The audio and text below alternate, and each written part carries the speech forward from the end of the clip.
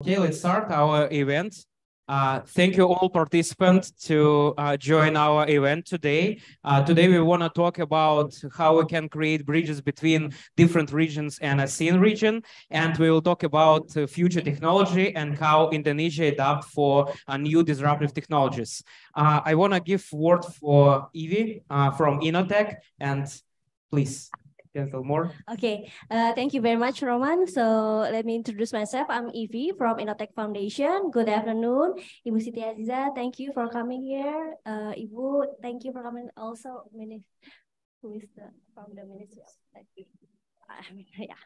Okay, dear valuable guests and ladies and gentlemen, I want to tell you about INOTEK a little bit. So Indonesia Technology Innovation Foundation is a business incubator. We are founded in Jakarta, January 2008, to support the development of technology innovative startups and small and growing businesses that support bottom-up pyramids market. So we are very thank you that we are invited and be a partner for the from Asian start that are want to develop a technology and want to adapt the technology in Indonesia. We are very thankful for that, and thank you for Raffles also from GITP Asia in supporting us for every event that deliver in Jakarta. Thank you. Yeah, I give back to Roman. Yeah, I want to give some words for GITP Asia for Raffles. Yeah. All right, good afternoon, everyone. My name is Raffles, and I'm from GITP. So, not sure if anyone knows me. Some of you might know we've been running event together with INOTEK for quite some time, and this is the very first time we work together with Start ASEAN by collaborating and organizing an event in Indonesia, Jakarta. And we are the country partners. Like INOTEK is the country partner from Indonesia with GITP, and Start ASEAN is the country partner basically from the CIS countries, and also they in charge also for wider regions such as MENA and so on. They will introduce themselves later. So GITP, a brief introduction about us. We are an international incubator, and we also work closely with the China government. So we founded in 2021, and we started from the procurement from the China government of doing the international cross-border technology transfer, commercializations, talent acquisitions. And also we organize and co-organize a lot of global entrepreneurship competitions, and also workshop, exhibitions, summits, forum, and so on. And we also provide services, professional services. Later on, I'm going to explain more about it. And our main focus is for intellectual property and technology commercialization and technology transfer. So my name is Jack, and I'm a vice president of Start ASEAN. And our mission is to create different events in the ASEAN region. And by recording those events by video, we are sending this to around the world to our partners. And this is how we think we can promote ASEAN region. And especially at the moment, we will work with Indonesia and building the bridges. So in one case, we can attract someone who will be interesting and know a little bit more about Indonesia. And in the same time, local Indonesians can also look into the global expansion. But beside of this, we also like to talk about technology, about the trends of technology, and how government, how people, how businesses, startups are using those technology in a correct way to improve their lifestyle, to become more free, become more innovative, and having some nice competition games. So this is what our mission is about. This is Start ASEAN. So, and I would like to give a few words to Marquee. They help us a lot with the setting up all these things and providing live streaming event today as well to our partners. So, Andre, please. Okay, thank you, Jack, Roman, Revlas, and also anyone here. Thank you very much. Already come to Marquee and Connext here. My name is Andre Satria, and I'm the Community Development Manager of the Connext by Marquee. Today, I will introduce you a little bit about Marquee, a little bit about Connext, and also a little bit about what we can give, what we can support you guys here. Please, next. Okay, so Connext is next. Connext is one of the service office. Maybe you guys here is familiar with the service office.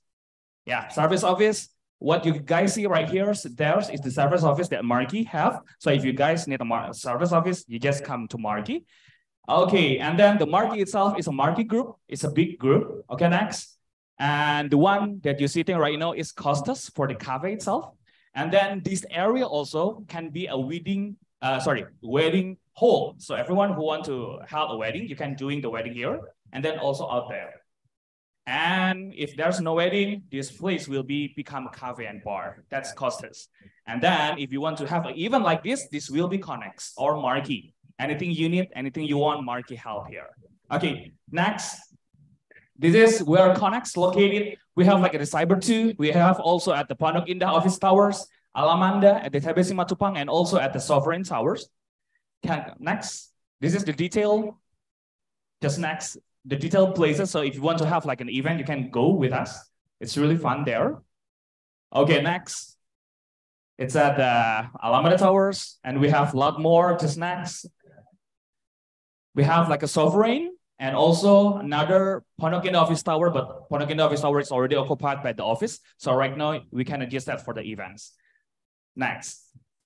And this, for the Connext itself, I think we have, at least at the level 11, we have like a 350 employee itself. So the traffic is around like 300 people every day. And there's like a lot of tech industry there from the Axiata Digital Labs, Coinworks, and anything else.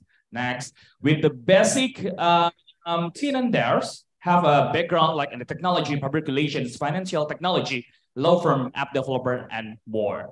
Okay, we can move, and our market, it's Connext market. If you want to have a partnership with Connext, we have like mostly 50% is coming from a 25 till 34 years old. And the gender is like a 50-50, but most of them, because it's a tech industry, most of them is men.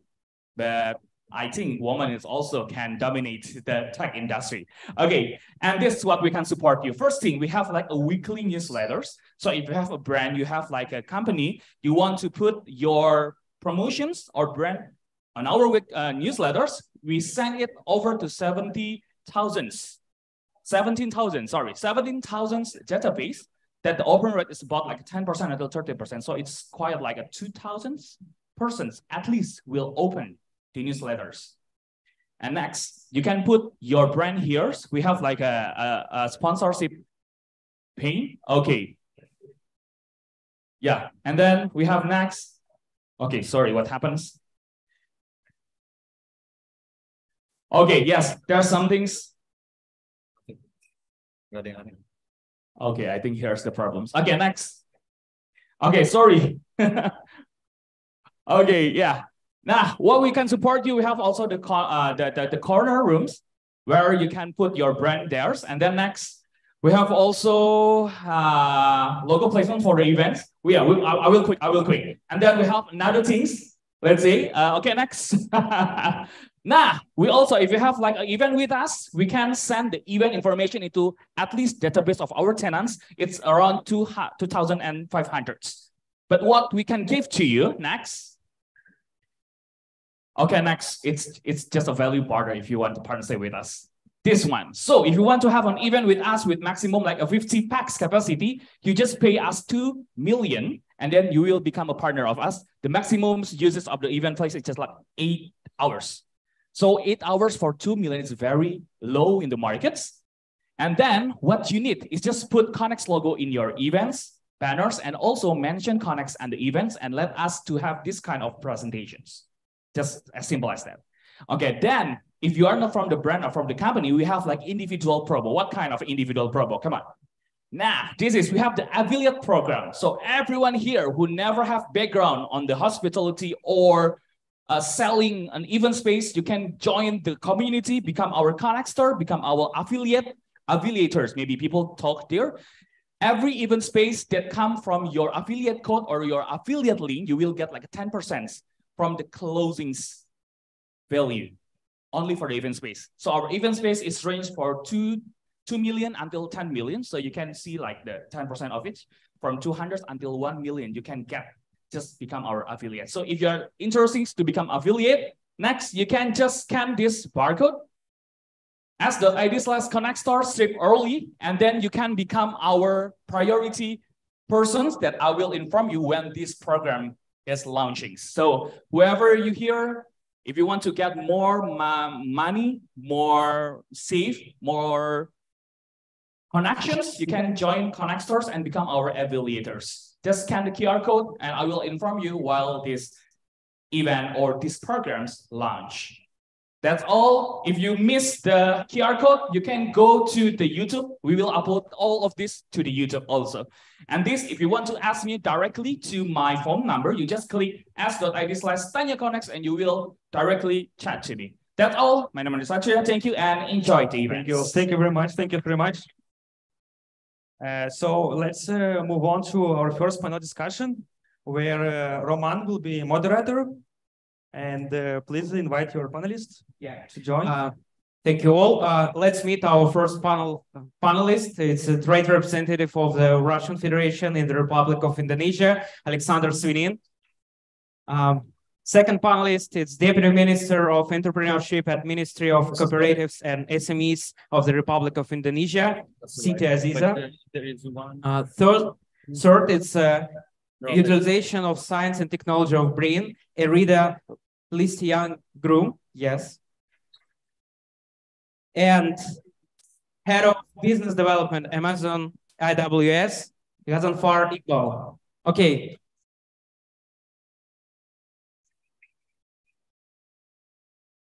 Thank you all panelists to join our event, and we can start.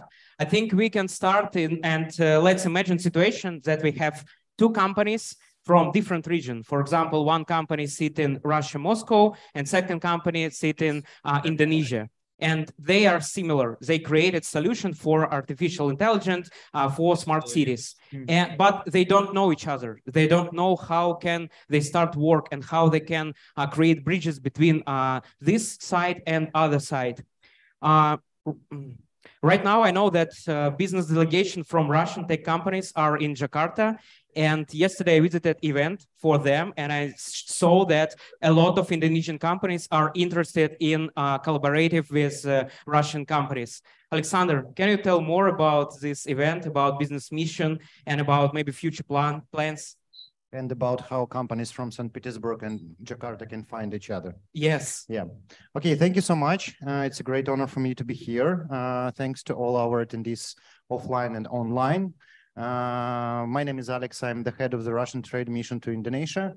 Russian Trade Mission is the part of the Russian diplomatic mission to Indonesia. So from one hand, we are diplomats. From the another hand, our main goal here is to support Russian companies that want to enter Indonesian market. So from the government side, we work to help them to understand how they can work properly in Indonesia, how they can find reliable partners, and how they can establish their entity in Indonesia and even invest money in the Indonesian economy.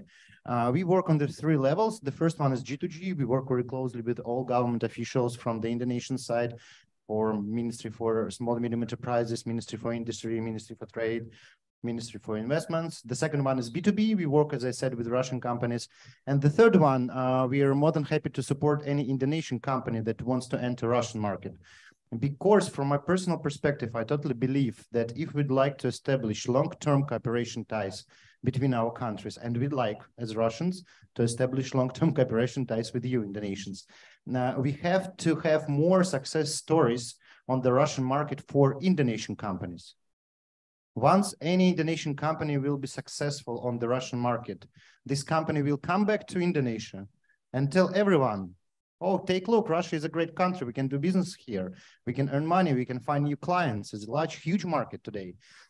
So we are not support only Russian companies, but as well Indonesian companies from Jakarta to any other city to expand their business to Russia. For example, 1 month ago, we organized a large business delegation from Indonesia for 55 Indonesian companies. They visited Moscow, St. Petersburg, and other cities, and they have lots of B2B meetings.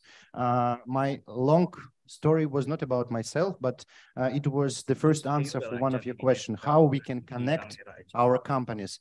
The most easiest way today for Indonesian companies to get to know more about Russia is to call me. All my contacts are online. Our office is in Imam Banjol. We are open to talk with everyone from Indonesia who wants to do business with Russia or in Russia. The same one you have in Indonesian embassy in Moscow. Any Russian company, I totally believe that any Russian company is always welcome in Indonesian embassy in Moscow, and you have a trade attaché in embassy, and of course we as a government officials, we can do such connections. The second one is, of course, not wasting your time and missing such an opportunities that such communities like Start ASEAN provides you with. We see a huge demand from entrepreneurs from both countries to understand each other better, and more like social communities and ecosystems are appearing from both parties. In Russia, we have maybe 3 or 4 focused on ASEAN countries, business communities, and much more are appearing here in Indonesia, not only in Jakarta, but in Bali, Surabaya, and other cities. So the second way to get to know more about each other is to be a part of such an event like we have today. And the third one, I think that the main problem for both, from my perspective, we are very similar countries. Indonesia is the 4th largest country in the world by the population. Russia is the largest country by the territory. We have 140 million people. You have 270 million people. We have 10% of our population Muslims. And all these people are not migrants. They live in our country for hundreds of years. They're integrated in any community, in any class, in any school. You will have people, or you have children with different religions, nations, and even languages. So Russians are very tolerant, and we understand your culture as you understand our culture. But the main problem is that both of our countries need a time to be more closer to each other. You're a very young country. We are a very young country since the Soviet Union collapsed. Our private economy started I'm only 35 years, not so old still, but I'm going to this goal, yeah. But when I was born, if you decided to do business in Russia, you will be taken to the prison for 5 years. So our private economy is very young. We have only 30 years for our private companies. And you can see lots of our companies here now, but it's 8,000 kilometers from Moscow to Jakarta. The same one for you. We shouldn't think that we lost some opportunities, or I think that only now we have much more opportunities that we have before. So the third answer is that we need more time. We need to be more active, and we need to be more open-minded to each other to understand these business opportunities. From the Russian government, as I said, we totally believe that we want to work with Indonesian companies. We are open for any Indonesian company on the Russian market. So for 2 companies from St. Petersburg and Jakarta today, this year, is much more opportunities to be introduced than it was even 1 year ago. Today, it's much more easy to do. Yeah. Thank you, Alexander. Thank you for your speech. I totally agree with you, and I agree that Russian nation, I think it's similar like Indonesian, because I now live for more than half year in Indonesia and understand that we are similar. Okay, now I understand that companies interested in expand their business in global world, for example, Russian companies and Indonesian companies, but we don't know about ecosystem, about small and medium enterprises and in Indonesia. Siti, can you tell us more about ecosystem and how many SME companies work in tech industry right now? Okay. Yes. Okay, thank you. So first of all, let me introduce myself. My name is Siti Aziza, but you may call me Aziza. So I'm Deputy of Entrepreneurship in Ministry of SMEs, Small Medium Enterprises. So discussing about the entrepreneurs is very interesting. In fact, we just developed this unit since 2020, 2029 exactly, and then there is a change in 2020. And the minister developed the entrepreneurship unit, meaning that, you know, this will be the next the next era, or we need to have somebody who take care of the entrepreneurs. And the second is if we are talking about entrepreneurs, very huge. So, but what we are looking for right now is the entrepreneur who can build, develop the business based on the plan. So it's based on by design. So hopefully we can get the high-tech or techie. So like today, we already, I think, developed about more than 300 startup, which is that's 100% technology-based companies. And you know what we are looking for them is on the 2021, we do some incubation with several incubators in Indonesia. And then, you know, today we are looking at the startup go global, meaning that we see the opportunity outside and we also want to bring them to the next level. So that on the startup and entrepreneurs. So if we are talking about the SME itself, currently we have about 64 million SMEs from micro to middle, but 99% of those SMEs are micro, meaning that they are mostly necessity entrepreneur, where they build their business based on needs. So if we understand fully on the situation last 2 years, where the COVID, you know, everywhere, including Indonesia. So a lot of entrepreneurs develop by needs. They need to have their own business because of situation. But now we are thankful that because of them, we are still alive. I mean, you know, the economic still very good. We are very strong. So 99% of this micro, they are mostly on the F&B. And then, you know, out of these 64 million, about 65% is women. So women entrepreneur is very huge in Indonesia. And we know that they need to learn how to go to technology side, because we know women is a bit lag on that one. So again, back to the SMEs with this 64 million. So we are looking at actually about 3 to 4% entrepreneurs. And then currently we are not there yet.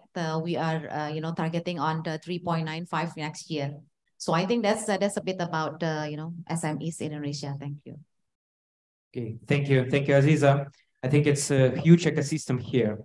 And what about programs for companies who want to become a global companies, who want to expand their product for different other regions?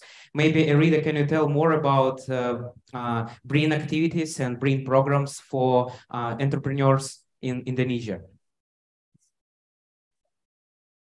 Yeah, thank you, Roman. First of all, let me introduce myself. I am Erida from National Research and Innovation Agency, or in Indonesia, we call it BRIN.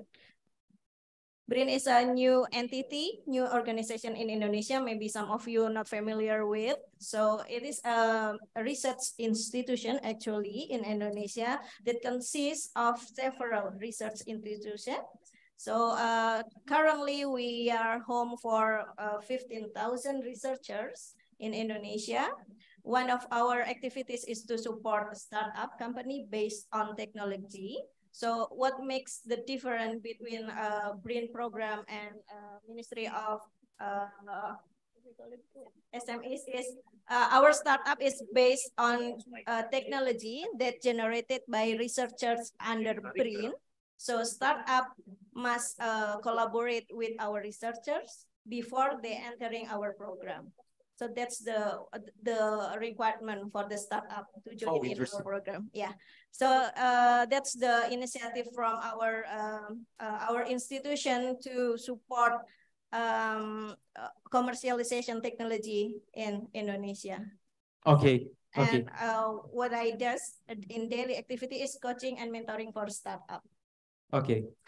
Okay, thank you, Rita. I understand that we have a lot of opportunities for companies in Indonesia and in other regions. And after we understand that we can create bridges, we understand that we need some infrastructure. And we have head of business development of Amazon AWS, Has. Can you tell more about opportunities of Amazon AWS for tech companies? And what are you doing in Jakarta right now? Because I think that you work in Malaysia.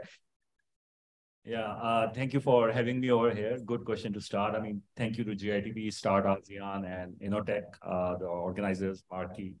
So I wasn't part of this panel 3 days ago, and I was on a flight to Jakarta with Rafael, and he told me about this program. And I have another event after this, so we have to be quick. But a bit about myself. Yes, I'm based in Kuala Lumpur. I look after the business development side for Amazon Web Services. Originally, I'm from Pakistan.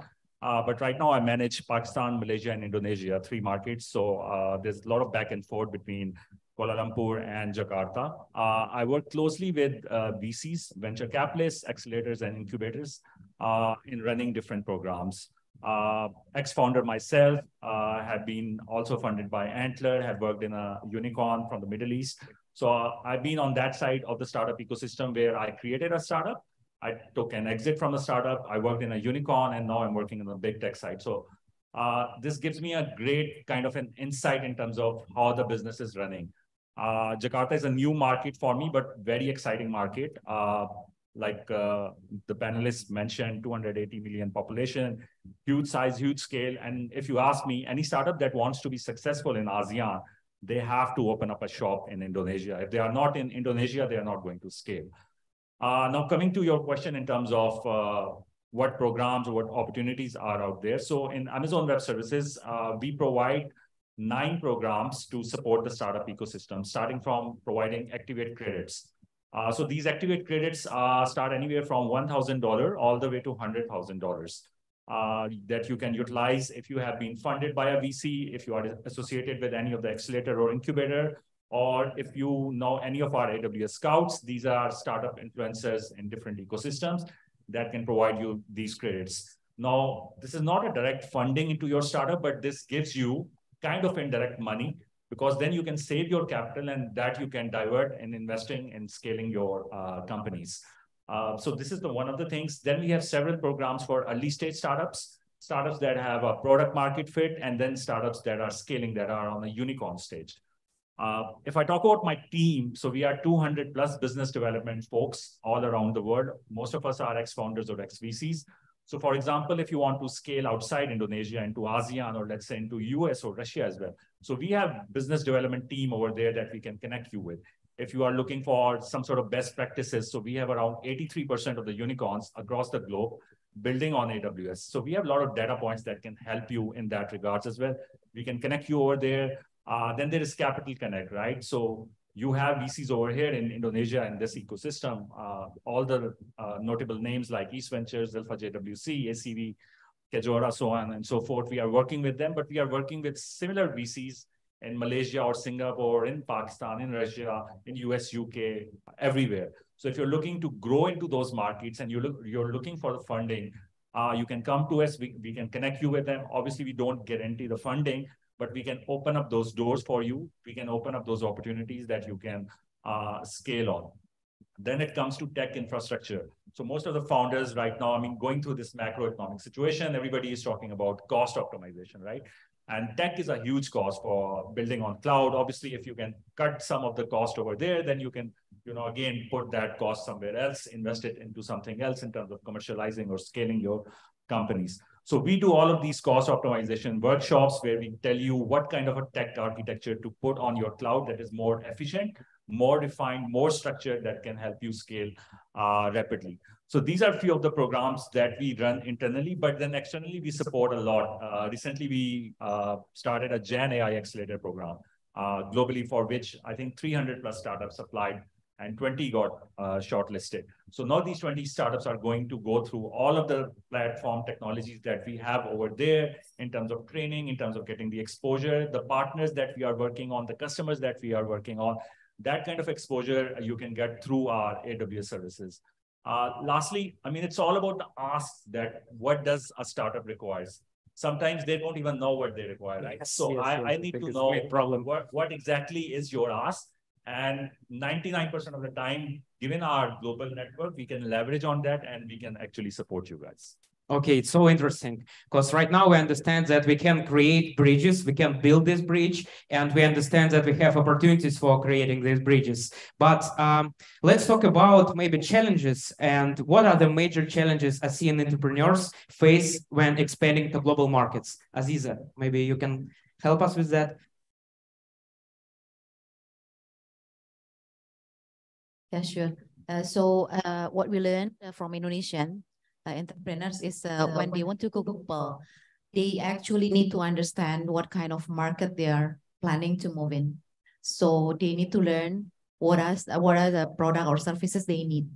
The second one is to go global, they need a lot of investment, of course. And this one, they need to have an access to the financial companies, or if they do have it, that's good. So what we are looking at, what we are seeing here is some of this, most of the startup, they do not have the clearly business plan in the long run, financial planning, and then what they will look like in 5 or 7 years. So that when we are actually working with some incubators to give them very early basic knowledge on how to build a business plan like that. So this year we are going to connect them directly with the global market. So we'll have the demo day for the 150 startup that will be done in the August, September. And we will invite the global market, global incubator to give them understanding what will be the global market look like. And the third one is beside the access to finance, they also need to understand what is the logistic infrastructure, including technology that might be need for them to be able to go to global, because we know that it's not that difficult, but it's not that easy as well. So that's why startup need to learn a lot on these three things. Lastly, is about the government access and government support, definitely.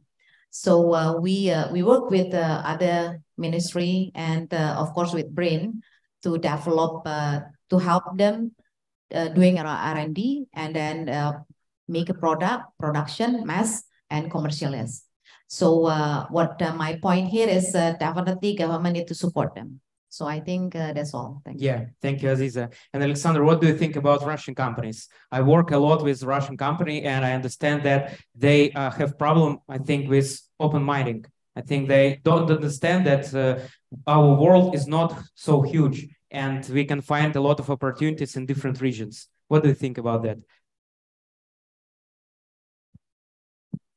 I think the main problem and barrier for Russian entrepreneurs for going abroad is the size of our local. Yes. Yeah, change. I think in Russia we have 140 million people. GDP per capita in Russia is approximately 15,000 USD, 3 times more than you have in ASEAN. The oil price is high, so we can buy lots of import. And when you have such a large internal market, growing market, because Russia is well developing and growing country, sometimes you don't have to take a look outside this country, because it takes time. Once you come to even 10% of the market share on your local market, why do you have to go abroad? You can earn money inside the country. That's the main barrier for Russian entrepreneurs, I think, to even to think about how to work outside the country. But the situation was, I think, much more worse 10 years ago. For now, we have lots of very active Russian entrepreneurs working outside our country. And for example, only to Indonesia this year, more than 500 Russian companies will come in person to see how they can work in Indonesia. Only for Indonesia, 500 companies. Of course, 10 times more to China, of course, 10 times more to India, of course, approximately the same to Middle East and so on and so forth. Of course, from these 500 companies, we will have, if you're in business, that's only 5 success stories. But every year, 5, 10, 15, they will take more and more and more companies to be here. And in Russia, we have the special national project from our government to support our export-oriented entrepreneurs. And we provide them with the financial resources. We provide them with an insurance. We provide them with a logistic subsidy. We subsidize them some part of the logistic, and we even subsidize them their attendees in different exhibitions and forums all around the world. So from the government side, we have instruments to support them. We have today much more vision from their side that they have and they can. And it's not so difficult for them to build not only national company, but multinational company. Again, what we need, a little bit more time. Yes, I agree with you. So let's talk about maybe events for tech companies, because our mission of our organization, Start Asean, is create bridges between other regions. And now I think our events can show companies for our online translation information about that. It's not difficult to start their business in Indonesia. And you told us that 500 companies, directly have meeting in. Oh, nice! It's a lot. It's a huge number of companies, I think. Okay, Erida, what do you think about events? What can we provide for foreign companies, and how can we maybe provide new events for organizations who want to start their business in Indonesia? Maybe Brin can help with that. What do you think? Yeah, before I jump to your question, maybe I will explain a little bit more about our startup. Currently, in my division, nurturing more than 60 startup-based technology that generated by researcher at Brin itself. And then we provide a lot of kind of facilities. For example, startup can eligible for maximum 300 million rupiahs for a year. And then we also provide another facilities like they can test their product to our laboratory, and also they can participate to our international event. For example, in this September, we will held international expo called Indonesia Research and Innovation Expo in Cibinong in September. And then we also invite our startup to join at, for example, ASEAN India Innovation Competition. Like we have here, Mr. Henry also joined. He is one of my startup under Brin coordination. And then we also support a startup to facilitate in global network. For example, we also collaborate with international incubator as well for soft landing program. So that's kind of activities that Brin does. And to conclude, we are very welcome to collaborate with Russia or other organization like International Incubator, for example. We are very welcome. Okay. And another just short announcement. For example, maybe some of you guys have startup and already set the startup. Brin now open submission if you want to apply our program and join at for incubation program. You can apply your proposal, and the deadline is 30 June. Okay, I think you have a lot of activities. And what about Amazon? Do you have events? Do you plan to provide some events in Jakarta? Man, I'm doing non-stop events. Yeah, I know. You guys have to check my LinkedIn. Yes, I check your LinkedIn every day and like post from different events from different parts of the world, I think. Yeah, and maybe we should, partner. Why are you not our Activate partner, right? I mean, we should exchange cards there. In terms of the events, so like I said, that we do a lot of accelerator programs, but we sponsor events and we do first-party events as well. First-party events at our AWS office in Jakarta. I recently ran a CTO Jam. It's like where we provide the engineers that used to be working in silos and now they are running the companies from the technical end, but they miss the engineering part of it. So we gather all of these CTOs. One of them presents their use case in terms of what they are building on. And then we open it up in discussion. It's run by our technical team. Then we do Cloud Day, which is our annual event where we provide enterprises, SMEs, startups, everybody under one roof to talk more about the innovations that are happening in the cloud. Then on the VC side, I recently did a greet and grow session for the fintech VCs. So one of the interesting number that I would like to share that last year, 85% of the VC funding happened in 3 countries in ASEAN, Singapore, Indonesia, and Vietnam. So these are big countries where VCs are focusing on. And then there's another interesting number that since 2022 to date, out of $2.6 billion of VC funding in Indonesia, 1.5 has been in fintech. So we see fintech, we are very bullish about fintech, that it's a huge opportunity for Indonesia.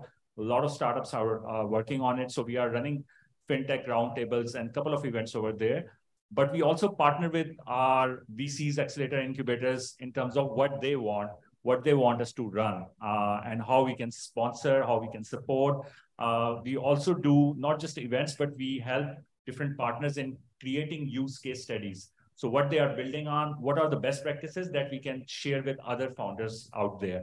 And then we work on different playbooks. Right now, with one of the VCs, we are working on a product market playbook, right? So what is the best way, best strategy to approach and find the right product market? Like you mentioned earlier about the challenges on the founder side. So, I mean, product market fit is always a challenge over there because the technology is constantly evolving. New innovations coming in. And every month, every month, like, I mean, if we talk about Gen A every day. Yes. Right. So, I mean, even we don't have the skill set right now to understand what is happening. I mean, I'm talking on a big tech level. So what is happening in the startup phase? So everything is changing. You need to keep yourself updated, especially if you are a founder, right? So we do these different events where we train them constantly about the new technologies, what to look after, what are some of the opportunity pockets that you can actually capitalize on. Also, not just to focus on one market, focus on multiple markets, right? Because, for instance, in Pakistan, there is a huge inflation going on. There are a lot of challenges. So if a founder is just connected with one country, they will not be able to grow. So you need to think big, you need to think regionally, right? And globally as well. So you can have that long-term game. And so all of that is provided through our mentorship and different events and programs. Okay, thank you, Has. Thank you, Has. We have only 5 minutes for finish our panel discussion. Let's talk with the audience. Maybe some entrepreneurs want to give some questions for panelists. Just like this, raise the hand. No? You know, ideally, before you ask the last question to the panelists, you should just throw in that I'm asking the last question, and then I will open it up to the floor. So people prepare for the question. Okay. Wrote it. Yeah. Okay, thank you. Let's finish. Thank you all panelists. And oh, okay. Excuse me. Mohon izin, Ibu. Maybe in bahasa, okay. Thank you for the opportunity. Terima kasih, Ibu dan kawan-kawan semua yang ada di sini. Nama saya Adi Kurniawan. Saya membawa startup Triangle. Jadi berangkat dari value creation. Jadi lebih dari sekedar ahli, ada yang lebih penting dari sekedar ahli. Seperti itu. Kebetulan startup ini saya bangun memang karena waktu itu saya perjalanannya kan dari sempat ikut survei-survei juga di BPS, kemudian di beberapa instansi kayak Kemenkop UKM juga. Nah, saya bangun startup ini by basisnya data gitu. Nah, pertanyaan saya yang ingin saya tanyakan pada founder-founder yang ada di sini itu terkait dengan startup saya itu kan basisnya data by behavior. Jadi yang saya ambil sampel-sampelnya itu tentang bagaimana sih, kenapa sih orang mau beli gitu. mau beli suatu barang, apa sih yang menarik buat mereka gitu. Itu salah satunya yang sedang saya kembangkan di situ. Terus selain itu data-data sampelnya kita ambil melalui kuesioner yang basisnya sektoral gitu. Jadi kita door to door gitu, pakai kuesioner kecil-kecilan gitu, sama teman-teman dari kawan-kawan mahasiswa juga. Nah itu kira-kira pertanyaan saya tadi, gimana selain konsep sektoral ini, apakah masih relevan gitu dipakai gitu. Sedangkan sekarang kan kemajuan teknologinya udah sampai marketing 4.0 ya gitu. Basisnya adalah komunitas seperti ini, kemudian basisnya bukan si penjual lagi, tapi basisnya si pembeli. Pembeli itu benar-benar raja ini saat ini gitu. Jadi review dikit aja salah, hancurlah usaha kita gitu. Jadi pertanyaan saya itu tadi, kira-kira sampel-sampelnya seperti sektoral itu apa masih bisa relevan atau ada masukan-masukan lain gitu untuk startup saya. Terima kasih. Thank you. Okay.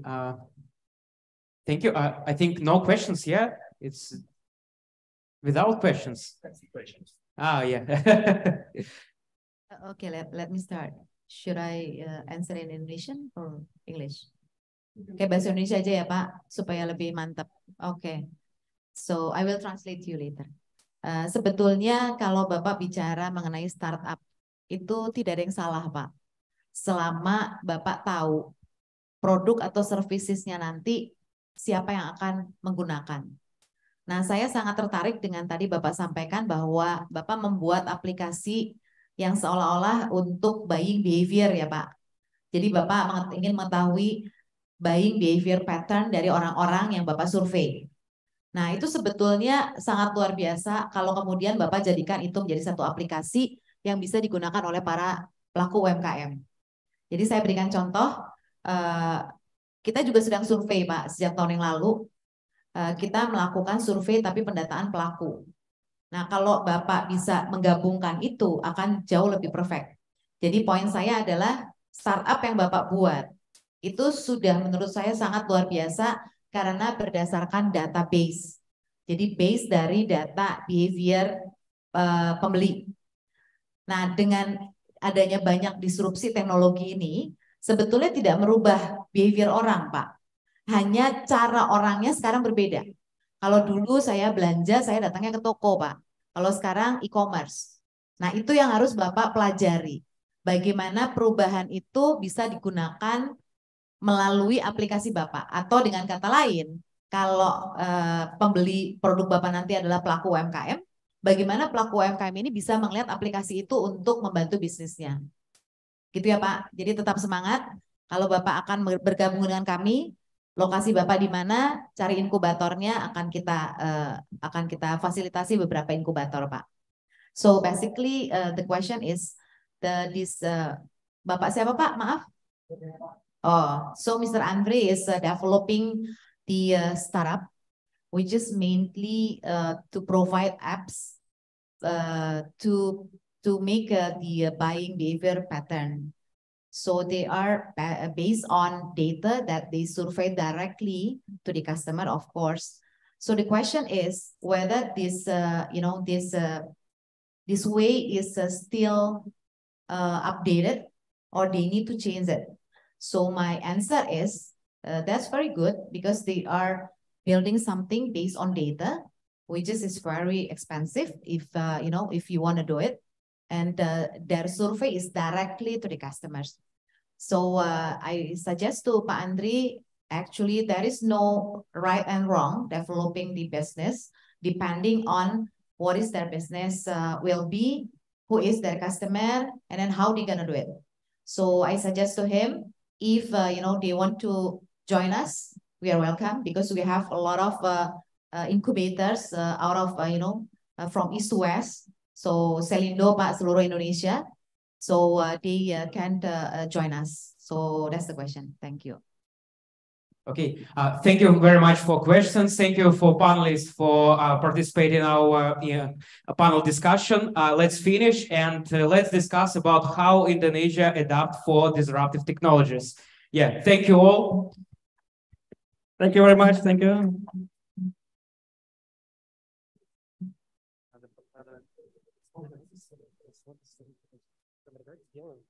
Let's make a photo.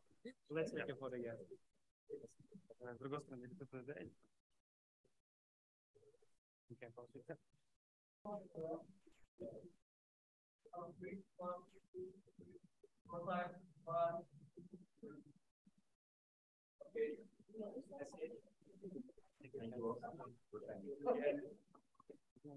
Thank you very much.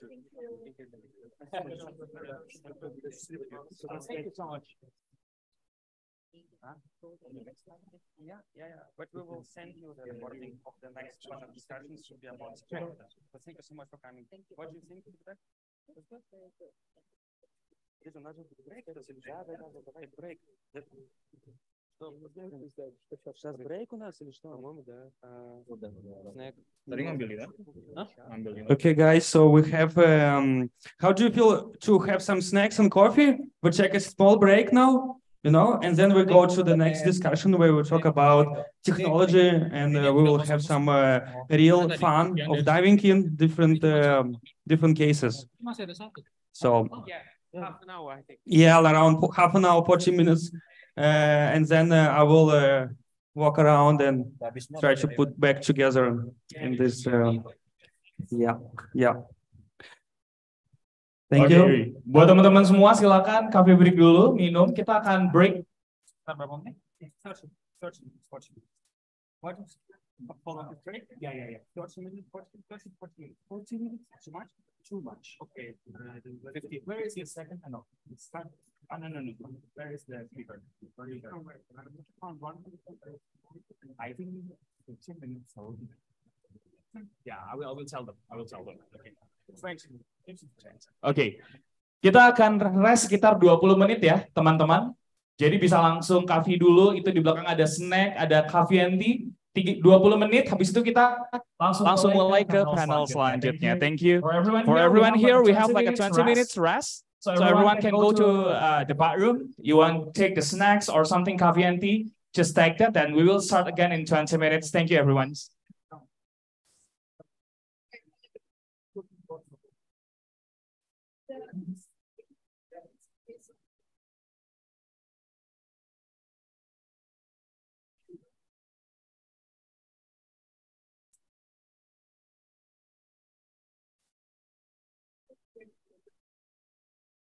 It's like a baby.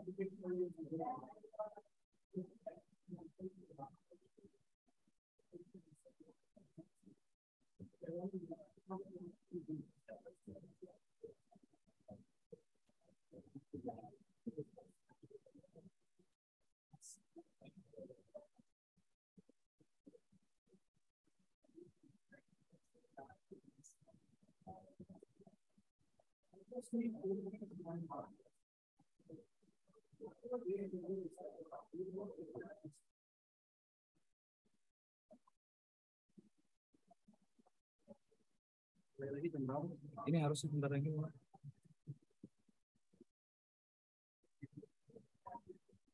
Oke, teman-teman, sesaat lagi acara akan dimulai. Silakan menempati tempat duduk yang sudah disediakan. Teman-teman semuanya, saya persilakan boleh kok bawa makanannya ke tempat duduk yang sudah ada.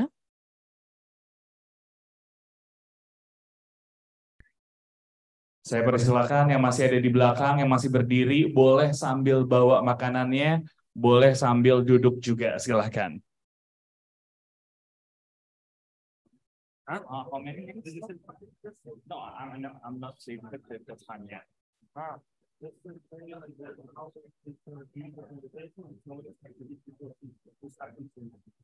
Yeah, I already told them. I already tell them that we will start soon. 5 minutes now.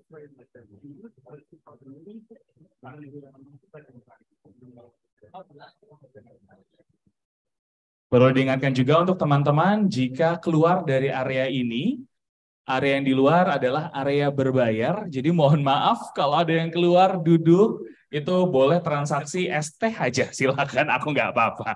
Tapi tolong duduk, karena memang ditakutkan ada pelanggan lain yang datang ke kafe. Terima kasih banyak.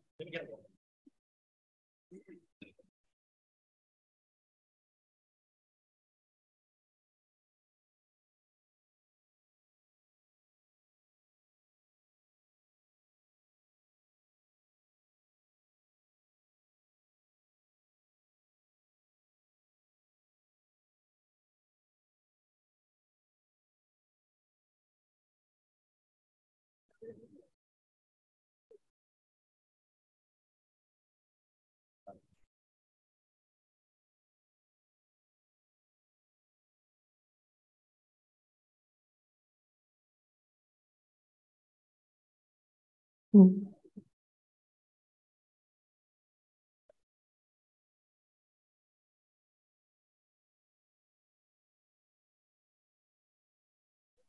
time are you going to start? What time are you going to start? Start I think we start maybe now. I think everyone is here. Okay.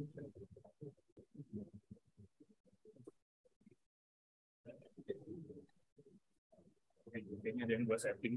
Oke, soundnya udah, kameranya udah. Okay. You ready there? Yes.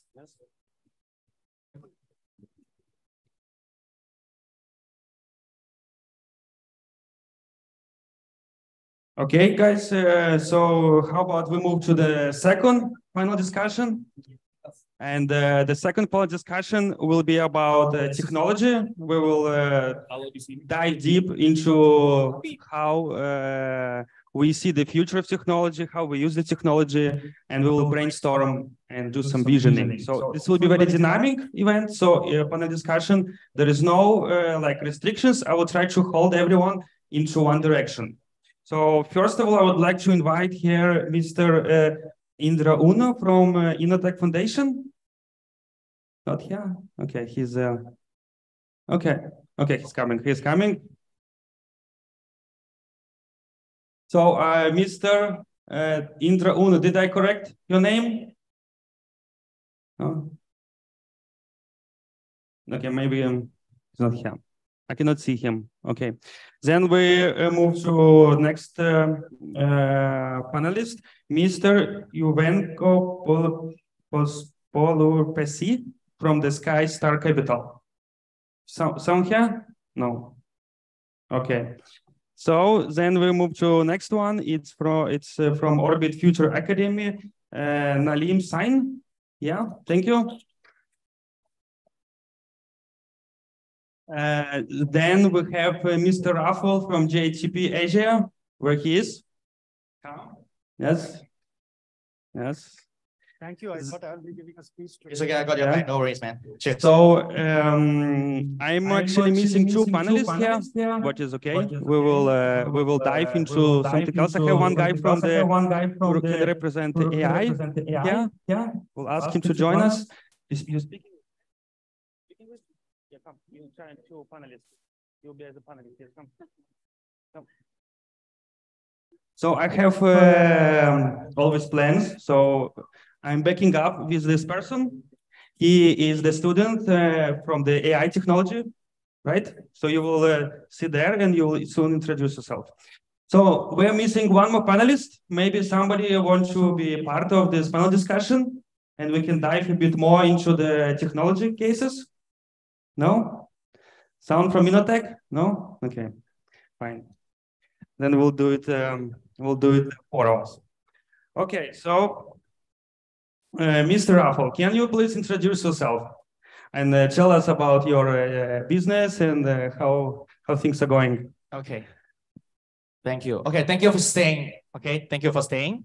I think I already did my brief introduction just now, so maybe some of you are new here, and thank you for joining us. And this is a very first time that GITP working closely together with Start ASEAN and to do the events here to talk about AI.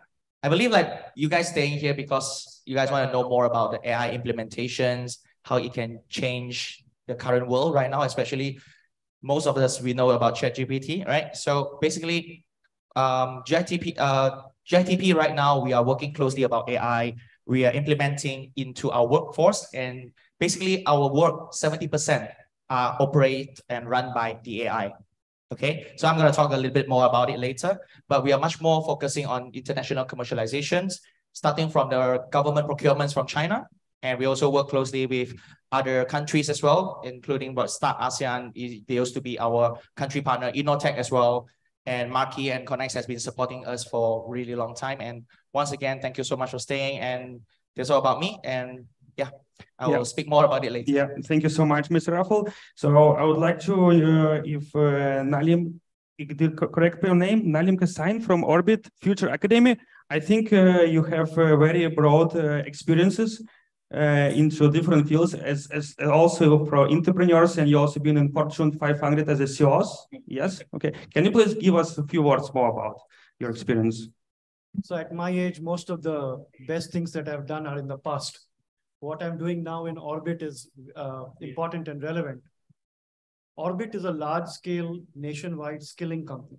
We skill people on Industry 4.0 curriculum with a very important focus on giving them the desired outcome. So one of our strong beliefs is if a student comes to study with you and they pass out, if they don't get the desired outcome, which is either they get a job or they become an entrepreneur and create jobs, then we have failed. We should give them back their money. And that's why universities are failing all over the world. So we are basically a skilling company focused on Industry 4.0 with a philosophy that the student must get the desired outcome. Okay, thank you very much. So we have actually a student here. No? Yeah, it's tell a little bit about yourself. And you speak English, and I know that you're studying AI. Yes? Come on, try it. No? Maybe your computer introduce you, the AI in it.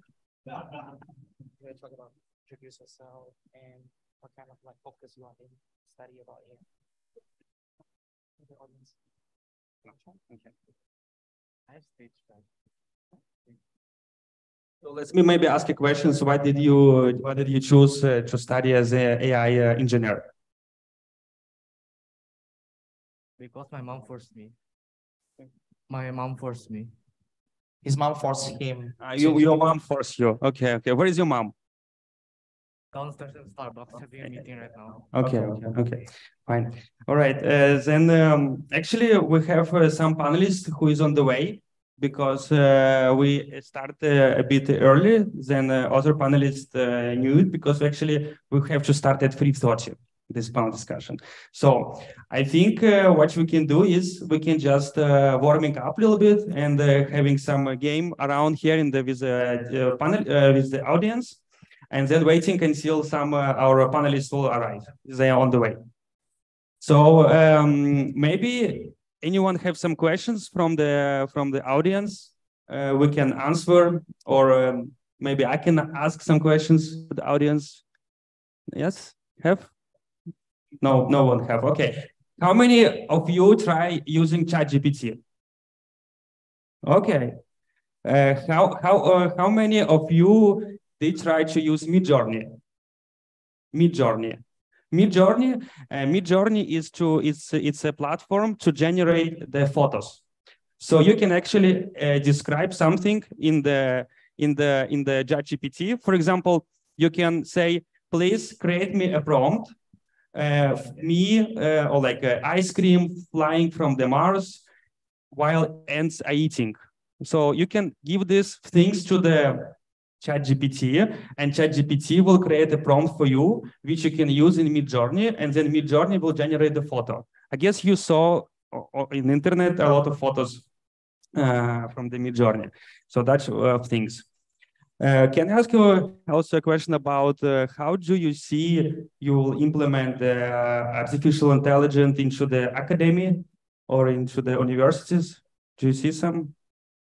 So when we talk of technologies like AI, it needs 4 elements. I call it DIRT, D-I-R-T. One, it needs a lot of data. All this AI, etc., has been around for 20 years plus. But it's only now that there is such abundance of data that it can actually result in any product. The first pillar it needs is data. The second pillar it needs is infrastructure. It needs a network. It needs computing power. Now, all this excitement about AI and ChatGPT sitting in Jakarta is all very good. But internet penetration in Indonesia, even today, is only 76%, with 4G even lower than that. World has moved to 5G. So there is a lot of work to be done on infrastructure. The third pillar is regulation, where governments today have to decide how we will coexist with AI. What are the dangers? What are the positives? How can we use it for better quality of healthcare, education, and things like that, and avoid the pitfalls where AI takes control of our lives, because that is equally possible. And the last alphabet, T, of DIRT is the most difficult to achieve, which is talent. As much as we may have bold statements that in 2045, we will be a developed country with mastery over science and technology and developed human capital, we are 22 years away from that. If in most countries, most people achieve the peak of their professional career around the age of 45, where do you think those people who are going to make us a developed country in 2045 are today? They are on the campus like him. Our focus has to be there on the campus. On talent, we are woefully, woefully short. In the previous panel discussion, I heard about this wonderful investments coming to startups. Utter nonsense. most of those investments came to those big unicorn startups. You remove that, less than $100 million came to Indonesia.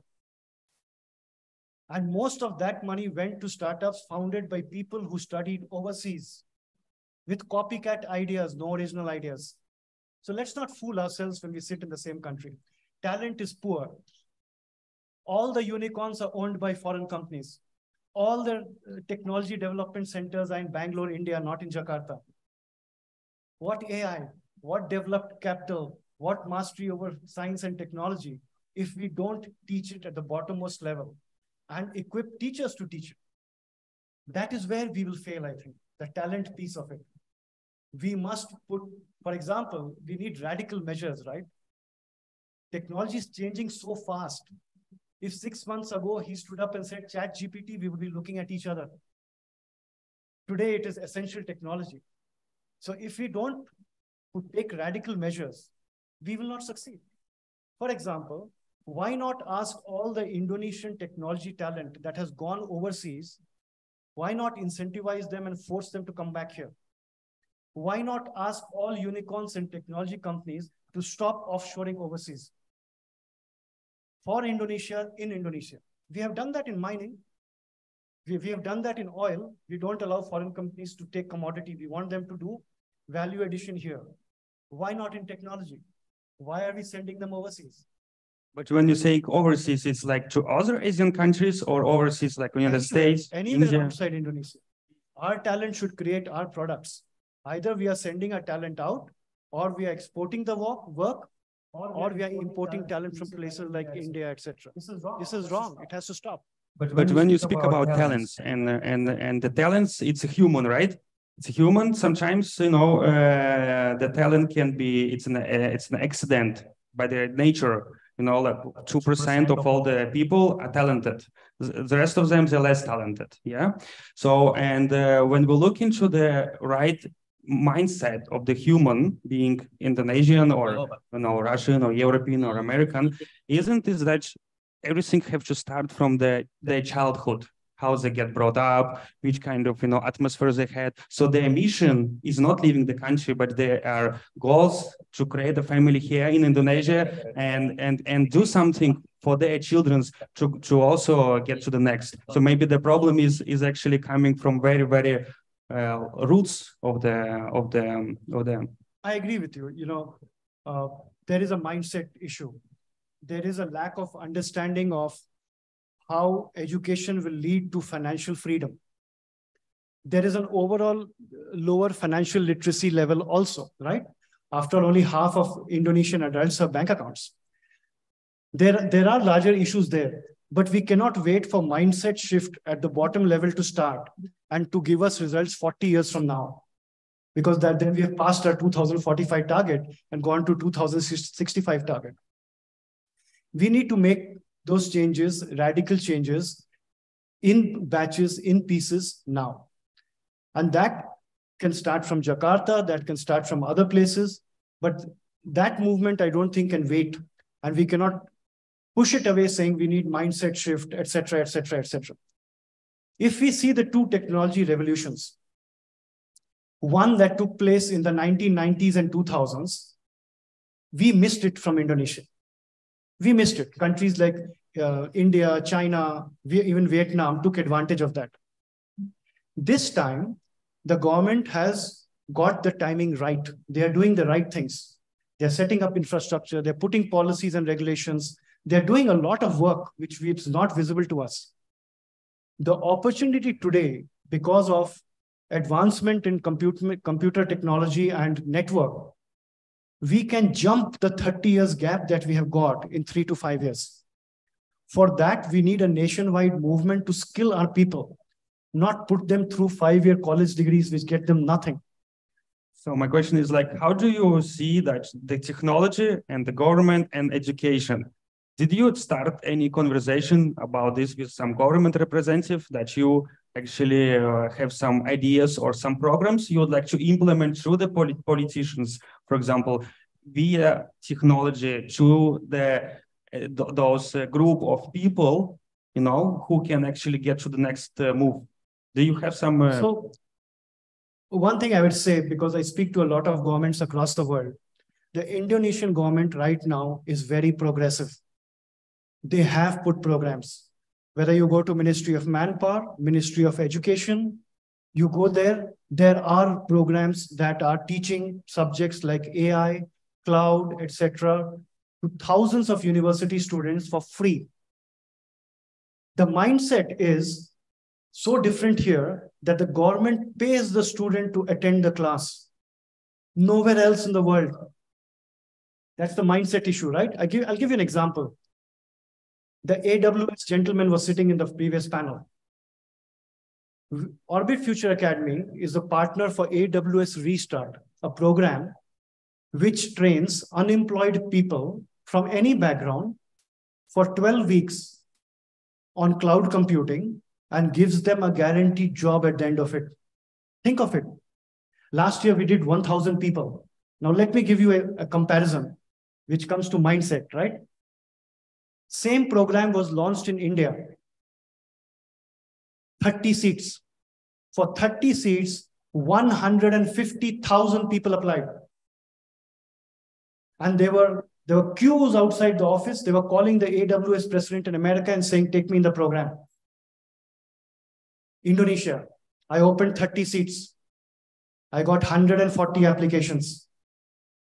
Out of 30, 20 dropped out in the first month.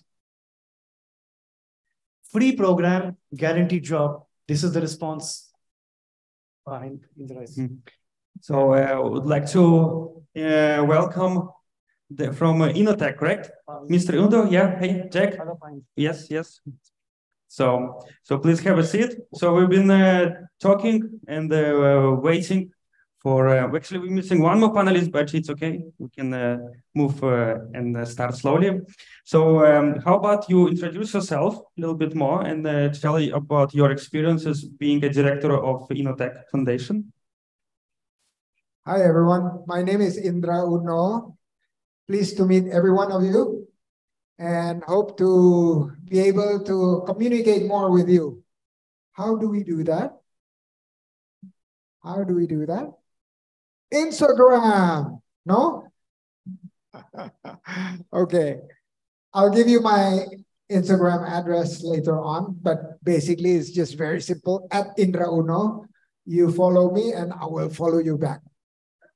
Is that okay? But you have to say that this, the ASEAN Networking Conference, and then you say, please follow back, okay? Then I will follow you back. And everything is there. So that's the best way to introduce. So I actually have one follow-up questions to all of you. Yeah. So let's imagine that not we can imagine, but the question is why in the space they're only using Linux. Do you have an answer for it? I didn't get the question. The question is why in the spacecraft people are using Linux? No idea. Linux. Yeah. Why are they using Linux? Is it open source?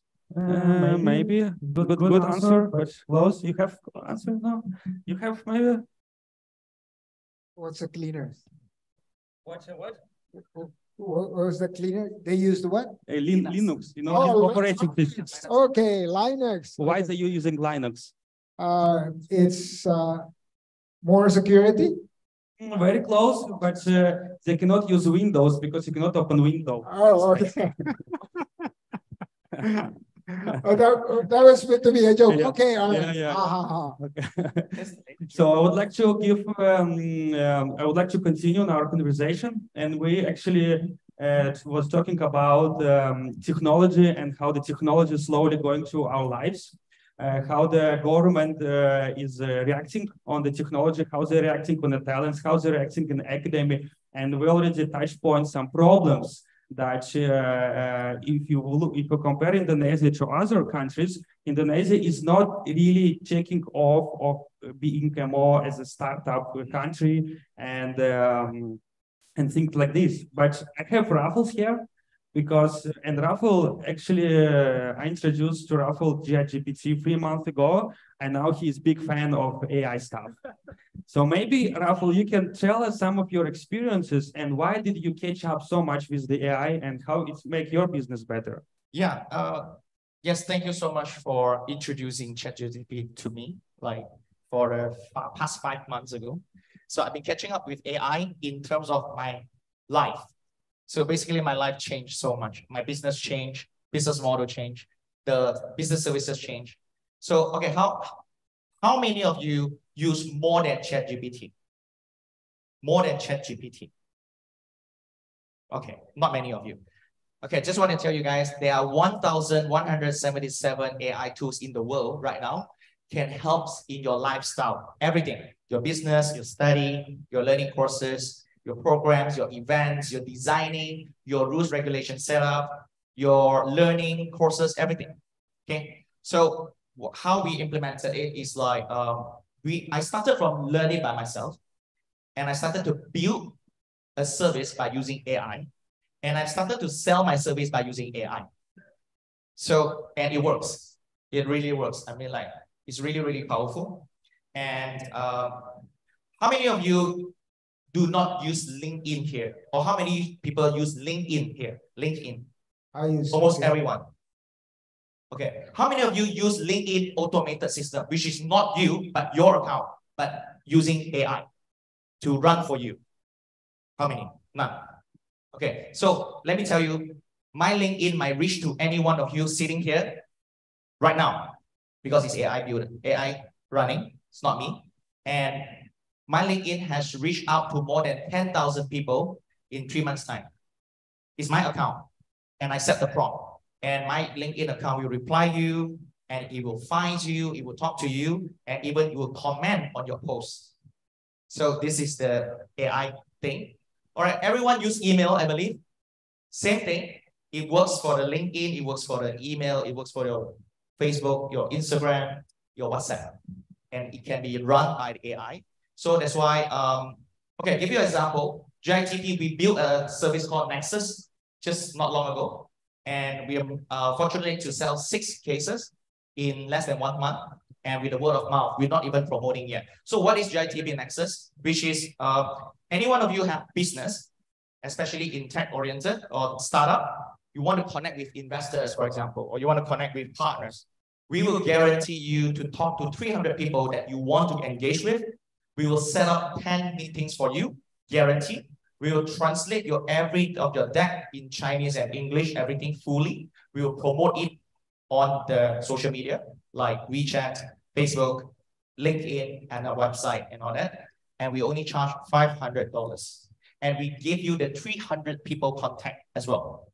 And every day, there will be a report to you direct to your WhatsApp. So how do you feel? It's really reasonable, right? It's actually the one that is doing this is AI. So what I want to say is like AI is really changing the world, and a lot of people are not utilizing them. Like for example, Midjourney and Slide AI, beautiful AI, and Magic Pen, Quillbot, and many, many more. So every different AI that it can have the different functionality. So that's why encoding as well, right? Yeah. So what we can learn from here, what I think the most important we can learn from it, that for the startups, for the entrepreneur, they should not think, oh, it's difficult to do something. The AI tools can provide you a very good concrete or skeleton or very good fundament of some information which is summarized and already like, it's like you don't have bread yet, but you have, or you don't have a soup yet, but you already have all the ingredients in front of you. You just now need to use a little bit of your imagination, a little bit about your resources, going and talking to right foundations and right people, and then start putting this together. So I think the startups and entrepreneurs have to be, in this case, very happy to use this new invention as a fire. Yeah. And I would like to ask Uno, one question about how can we ensure that digital transformation in Indonesia inclusive all benefits of sectors of society? If we talk about digital transformation. Okay, before I answer that, can I Yes, sort of yes. comment on? Yes, please, of course. Yes. Does your AI bring you money? The AI sales service, in the end, the transaction has to make manually. Means that people have to pay me manually, but the entire sales kit, the entire write-up of the prompt, introductions, questions and answers, and the engage at the sending emails and everything is AI. So the only part I have to do is to send the invoice and give them their bank account and give the payment. They will make the payment through manually. And the agreement, everything is still AI made everything. Okay, great. And can the AI be asked to fundraise? The AI cannot do the fundraise, but the AI can help you to write the business proposal and to send out to up to 2,000, 3,000 investors by using AI. And until it will reply the message, until the investors want to meet you. Yeah, but in the end, you still need the person to talk with the investor in order to raise the fund, for example. Great, thank you very much. So after this, I want you to talk to my team because they're having difficulties in fundraising. Yeah, no problem. I spoke with IB just now as well. Okay, all right. Thank you very much. Sorry. Should I repeat the question? Or no, I have your question. I can repeat the question. It's very good. Okay, how can we ensure that digital transformation in Indonesia is inclusive and benefits all sectors of society? Whoa, my notes are very long. So, wow, A, B, C, E, F, D, E, F, G. Oh, that's. Who wrote this for you? You wrote? Your assistant? No, my team. Your team. Did your team use ChatGPT to write this? So they are my AI. Shorten it. They're my AI. Shorten it. Okay. All right. First of all, inclusive technology usage or absorption starts from very early age. It starts from primary school even or at home. So I am a big believer that anything that you do starts from home. So inclusive means that we still have an issue with inclusivity. For example, for people in Indonesia, especially, we have social economic status of A, B, C, D, E, right? A is the top, and then E is the bottom part. Now, Indonesia, the pyramid of C, D, E, the last three social economy status, is the largest of all. And I give you an example. The D and E, their income, E is below 1 million rupiah a month, and D is probably 1 to 1.5 million rupiah a month. So if you say transformation of technology requires a device, then they will not have access to the device. So education-wise, yes, it can be spread over probably in school and at home and through TV. But if you want to use the AI tools, you need to have a device, right? So a device is probably not number one in their priority list, not even number two, probably number 3 or 4. So I shared a story during the pandemic where everything has to be done through virtual, right? And the story goes like this. We were doing training to participants in the city of Trenggalek in East Java. I don't know whether you know where Trenggalek is, right? But we immediately we came across a problem. One, the participant share the device with the rest of the family members. Because in the morning, the children needs to go to school and use the device. So the mom cannot use for the training that we do virtually. So what happened, normally the training is like half a day. It became 3 days to 4 days because the participant, can only use for 1 to 2 hours per day. And she needed to do the project, the homework, for example, that we give. It took that long for her to complete it. However, she was very eager and she completed the project, the assignments, and was able to complete the whole training. But it took from half a day to like 3 to 4 days. So this just to illustrate you that we still have a long way for inclusive technology transformation or absorption in Indonesia, because frankly speaking, the devices are either not priority to them or it's still outside their household income, right?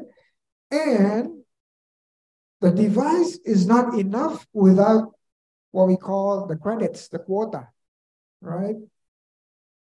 So if they don't have that, it's not inclusive. So it's still a long way, but I believe you can do first the dissemination of the information and to gain the skills of the technology. For example, the use of AI. I only use ChatGPT out of the 1,000 AI tools. And I only use it for fun. Because sometimes when I type into a search engine in Google, for example, I have to sort them out myself. ChatGPT helped me out for that. But one time I asked ChatGPT, who is Indra Uno? And then it created all sorts of identity. Oh, Indra Uno is the legislative member in 2004. I was even not in working. I was in school, right? At that time. So ChatGPT is not the most updated information. I'm looking forward to the BARD, right? Bard Google. Yeah, BARD Google. Try to register, but they say, unfortunately, only for the US and the Europe for now. Yeah. No. Bard is open. It's a beta. Everyone can use it. And also in ChatGPT, you have a payment version. So you buy for $20 ChatGPT. Then you go to your settings. And then you press allow plugins and allow to search. Then when you start the chat in ChatGPT, on the right side, when you press ChatGPT, you press right click, and then you can use different plugins.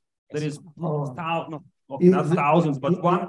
You have to teach me. Look, 100 plugins. So for example, you have a big presentation or brochure from your partner company with 50 pages, okay? And you can just upload this presentation into this ChatGPT and you can ask questions. Okay, summary, this business fit to my business and how it can fit, how can we benefit each other, So you can actually speed up your process of analyzing and understanding presentations, books, movies, many things. But this is also the things about to question to from Mr. This moment, Nalil, yes, about how do you see the academy, can be more involved into, can be more involved into the things with the, okay, we just switch, okay. So we have one more panelist coming, just came. So from the Sky Capital, SkyStar Capital. So can you just introduce yourself and then we'll move forward to the questions? Yes, sure. Thank you. So hi, everyone. My name is Juvenco Palpasi. I am from SkyStar Capital. So SkyStar Capital is a venture capital that is focusing investing in technology startups. So we've been around since 2014, and we are actually part of two bigger groups. One is one of the largest private equity called Saratoga Investama, which is actually owned by the brother of Pak Indono. And the other one is Kompas Gramedia. So that's a bit about us. So now everyone is here. So all the panelists are here. So I will do a little summary which was going on for our audience in online, and then we will dive into this problem, or maybe the question about why not everyone have access to the devices in Indonesia, and how can we maybe help to give more access to the startups or future startups to get, for example, a device. Yeah. So that will be the question to start with Nalian. Yes. What do you think? So how can we? It was a problem raised here. Yeah. Indra rightly pointed out. There's a digital divide. There is a device divide. There is a network access divide, and it's there. Should everybody be happy? Yes. Should everybody have device? Yes. Will it happen? No. So let's not try to do that. I'll give a different perspective. Since we spoke about Pa Sandy, and he was in Mumbai yesterday ringing the bell of the National Stock Exchange, the largest stock exchange in the world. And he was in Goa, our version of Bali, right? So if I was a politician, and I've already said before Pa Indra came that the Indonesian government is one of the most progressive governments right now in skilling talent. In their own way, I speak to a lot of governments. Inside, every citizen thinks their government can do better. But if you take a larger view, between the Ministry of Education, Ministry of Tourism, Ministry of Manpower, a lot of work is being done on Industry 4.0 skilling, which has never been done before, and in a positive way. But think about, if I was sitting as a politician, recently I went to Canada, a developed country, right? They do not want any student to come study MBA or technology and stay back in the country. They don't want that. But if you're a truck driver, a bricklayer, a plumber, or a carpenter, red carpet for you. So as a politician, if I had to look, here is how I would look. The Global World Economic Forum Skilling Report, what does it show?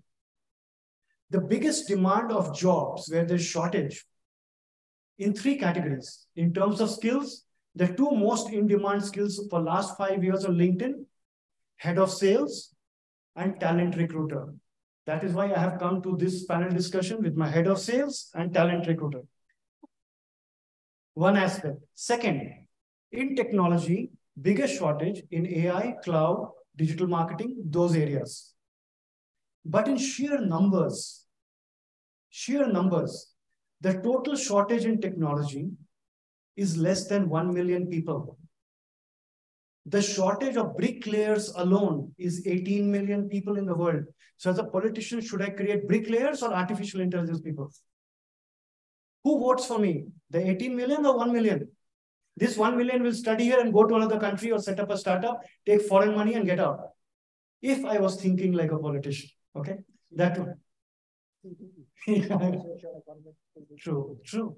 That is one perspective. The other perspective, which Pa Indra alluded to, who influences the young people at home?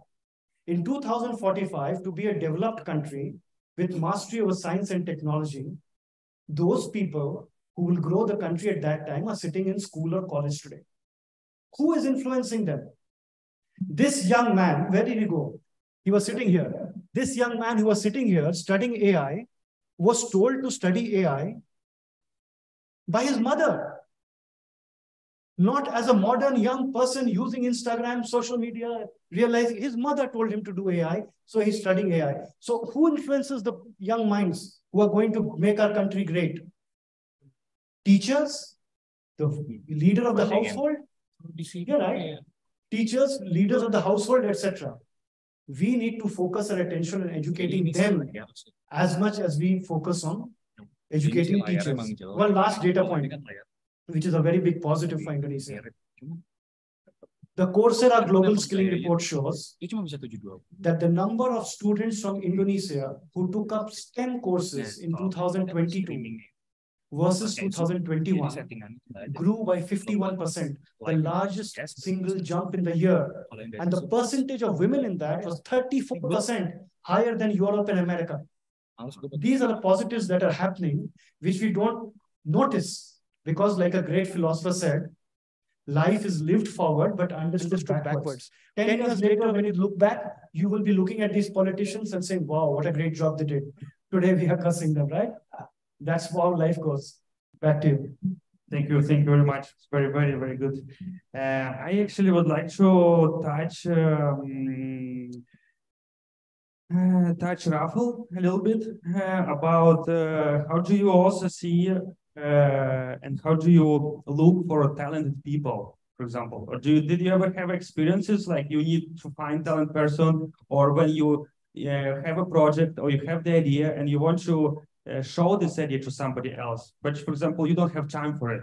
Did you ever have this experience? Yeah, so coming back to the question, right? So basically, I have some employees, but most of my employees are part-timer. They have a main job, then they have a second job. Second job, which is my job. So I pay them hourly. Every day, they work only 2 hours minimum, maximum 3 hours. But they have the basic tasks. Whatever that we provide for them, basically how to use AI to work for him and for the company, or her for the company, all right? Your clock-in time, it can be flexible. And as long as you clock in and you upload your workforce on the Google Drive. So I know because we have the access of all the emails and everything. And we utilize Crunchbase for the data. Crunchbase is one of the biggest startup data. They have 300,000 startups inside. So every day they must have the 100 emails sent out before they implement by using AI. But right now we are using AI fully. So what they have to do is just like finding more partners to help them to implement our program or promote our program. For example, someone like INOTEK, finding people like INOTEK from all around the world and speak with them. So basically your job is AI helps you to find INOTEK and you just speak with them about the program. Okay, but coming back to the Indra question just now, it reflected about a story in China. I mean, for the past 8 years, I'm based in China. I'm not sure if anyone knows, 1994, China started their China Net.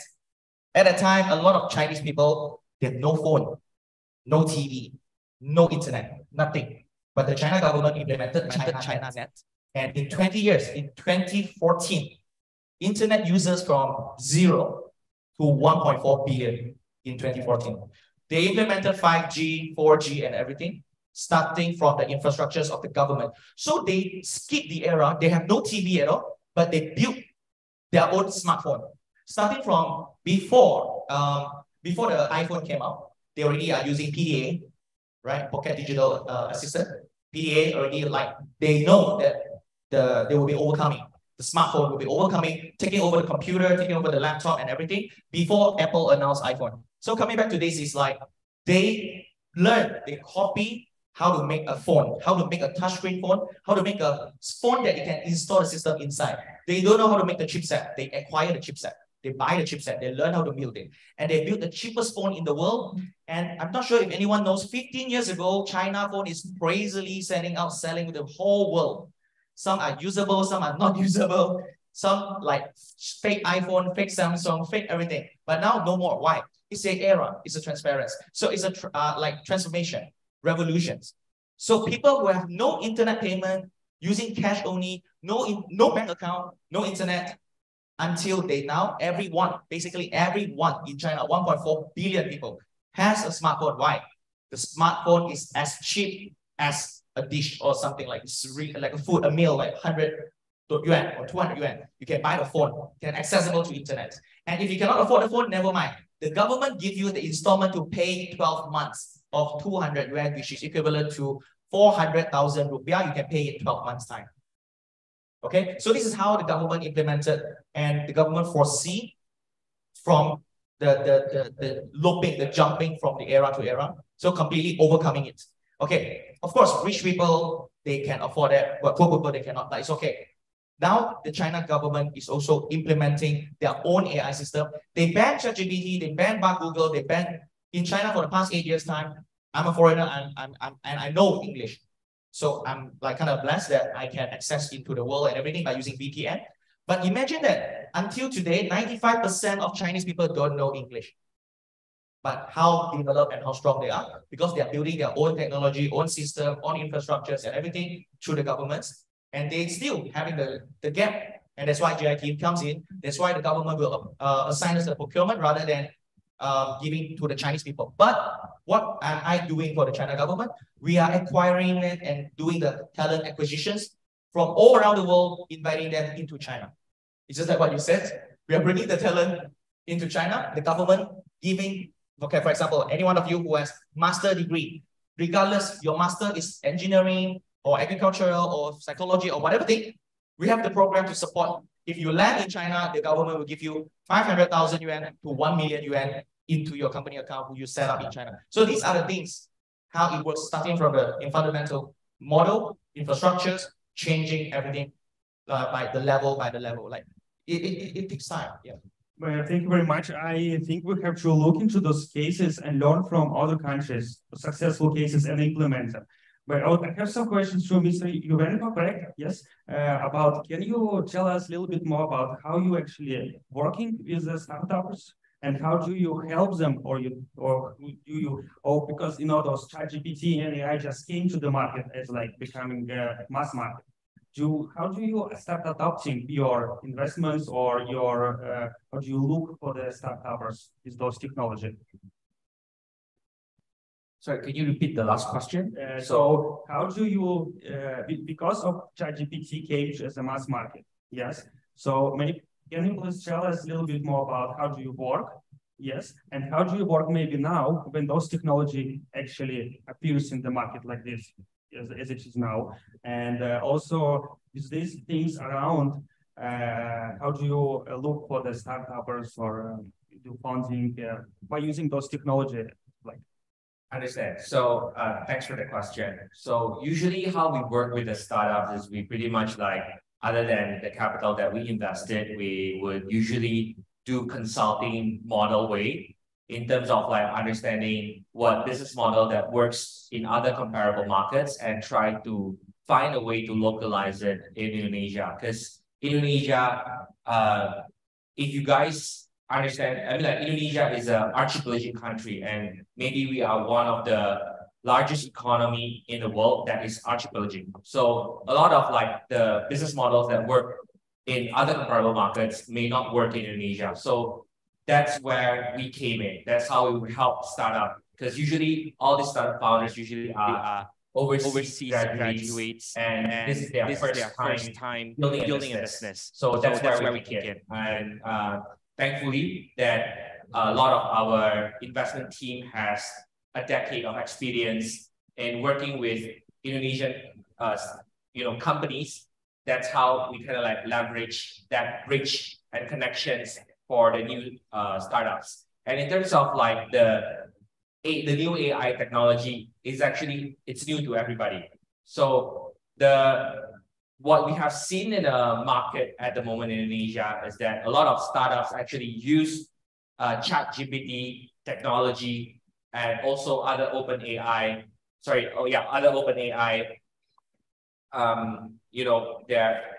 would say their technology is more on the customer service.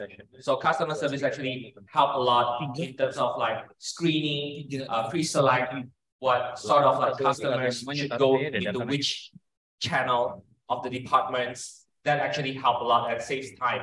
And to give you a context, it can actually like save at least 60% of the labor power when a startup decided to implement like customer service into with the ChatGPT technology. And for venture capital, it also saves a lot of time for us, as a lot of when it comes to Google, we do our own research, like public market research. So ChatGPT, unfortunately, it's only limited to 2021 data. So now there's actually BART. So we're actually actively using BART because it's connected to the internet with the latest update. So when we do research in terms of comparable models in other markets, understanding what's happening in other markets, because we are blessed in a way that Indonesia is maybe like, I would say like 5 to 10 years away compared to like China or India startup market. So we Indonesia can learn from other comparable markets. And with this BART, it's actually speed up the process in terms of learning, the mature startups in those regions. And that actually gives us a better context when we try to invest and also source for the right sectors and deals. That's pretty much how it helps. Interesting. It's good. But I was just listening and I just had an idea, like I can see that so many things are involved around not only people, of course, people, but it's all about people, but people who is actually in the government. But maybe if we can look into the startup as a government, for example, how can you help government being as a startup at the moment, because it's something new happening? Are you able to help as government with your knowledge, or did you ever had those kind of experiences working with the government to help them with your knowledge? You usually help startups, but they also startups. What do you think about this idea? So I think maybe to give a bit of context, I'm actually an ex-founder. So I happen to build one of the largest wealth tech startup called Bibit. Maybe some of the Indonesian friends would know Bibit. So it's a wealth tech platform focusing in mutual funds. So I was the original founder. I exited in 2019. So not just as a venture capital perspective, even as a startup, we actually some sort of like, because tech is actually a new play for the governments. And, regulations usually can't really keep up with what's happening in the technology advancement. So during my time, if you guys are familiar with the mutual fund market, when a retail investor wants to invest in a mutual fund product, it has to go through a custodian bank. So it couldn't go through directly on the app. So the app cannot hold any funds. But that actually creates a lot of frictions for a startup, because there are maybe like 40 custodian banks in Indonesia. And in order to connect one by one, it just takes a lot of time and energy. And on the other hand, the retail investor, they wouldn't know after they wired the money, they wouldn't know whether it has wired successfully. So there's an information gap on that part. And millennials, we like instantaneous things, right?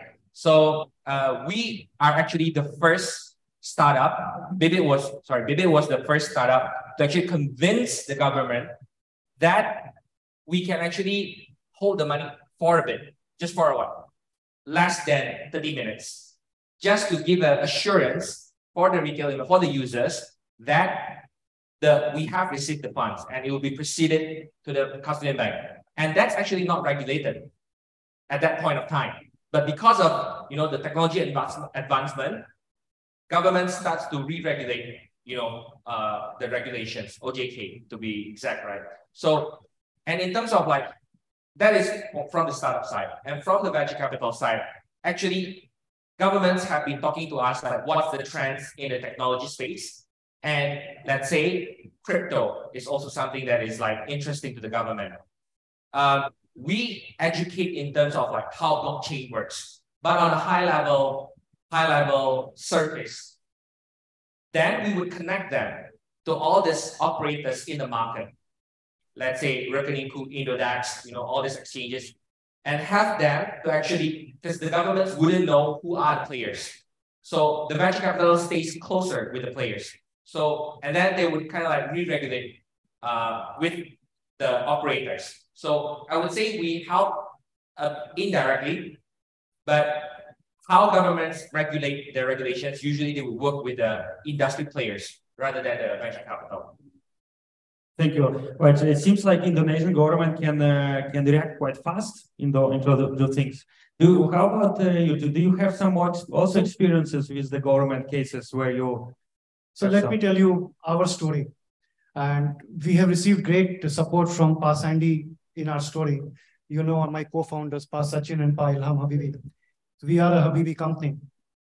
Do you know of any global ranking list where an Indonesian education institute comes in the top 10? Our top university is 343, IPB. Do you know any global ranking list where an Indonesian education institute is ranked in the top 10? Forbes magazine, Economic Times, and most recently Business Berg from USA ranked Orbit Future Academy #1 in the world as a private academy. We have trained 30,000 Indonesian college students on AI and cloud. We have placed thousands of people into jobs. We are currently training 3.3 million school teachers and skilling them up for digital teaching. We are skilling 100,000 business owners across ASEAN. All these contracts are by the government. Large-scale social change can come only through the government. Private sector is not interested in training, they're interested in profit. Not only private sector, we are a company without any VC funding, without any institutional funding, profitable from day one. Because VCs don't like B2G model. They love the government, but they don't trust the government. When founders go to them, I'm glad he has been a founder, and I have written one of my 8 books, which is a bestseller. It's called Get Funded Now. And I have got 300 companies funded across the globe. They will tell founders, oh, 90% startups fail. I look at VCs and ask them, you with your Harvard, MIT, and Wharton degrees still have a 50% failure rate. How come you can't get at least 80% right? It is fashionable. These things are fashionable. We are a slice of society, English-speaking, technology-savvy, sitting here and discussing AI. But like Pa Indra said, large parts need a mindset shift. We can't wait for that. But the greatest regulation, movement, positive direction is coming from the government. And when I speak to multiple governments across the world, believe me, Indonesian government is one of the most progressive. I cannot think of running a business like this, even in my home country of India. Not possible. They are closed. We have an open government that speaks to industry, partners with private players like us. It doesn't happen anywhere else. That sounds really good. Brilliant. I also a big believer that most of the things, or main of the things, must come from the politician gains to get adoption of new technology. And also because economy is one thing, it's very logical. Economy works as a watch, you know. But politicians working is a different. It's a game. It's a different thing, you know. It's more emotions. It's more about being human in a way. So, do you have some also things you want to maybe add to the working with politicians, with the government? Maybe you have some experiences, and also, if there was a perfect world, how do you see connections between, for example, INOTEK Foundation, academy, VC funds, and government? Maybe if you will want to go there, you can jump a little bit. How much time do you have? How much time do you have? You can have 1 minute, 2 minutes, or 3 minutes. Okay. Or you can combine them also. Because the reason I ask, because it can take very long, because your question is very comprehensive. Yes, but we try to be short without ChatGPT. All right. Okay, I'll give you an example. About 7 years ago, in 2016, me and my brother, who happens to be a politician, he and I started a social movement. And a social movement is in income creation through entrepreneurship. So what we do is, like Pak Nalin, we do training to a lot of people through volunteering. And we provide the curriculum, the syllabus, and then we train the trainer. Volunteer train the trainer. In the first year, we were able to train around 40,000 micro, 40,000 in the first year. That is just through volunteering, just the community's initiatives. In 2017, 1 year later, we worked with Jakarta government. They agreed to apply what we did in Jakarta. So they put more budget in. And in 1 year, they were able to triple the 40,000 simply because they have the budget. And the budget only comes when they set a policy, peraturan gubernur, right? Governor regulation. So they were able to do that and then allocate the budget. And in 4 years, they were able to do about 8 to 9 times to 300,000 people in Jakarta to receive the training, the mentoring and coaching, and then access to permits, access to larger markets, access to better bookkeeping, and most importantly, at the end, access to the local bank, the regional bank.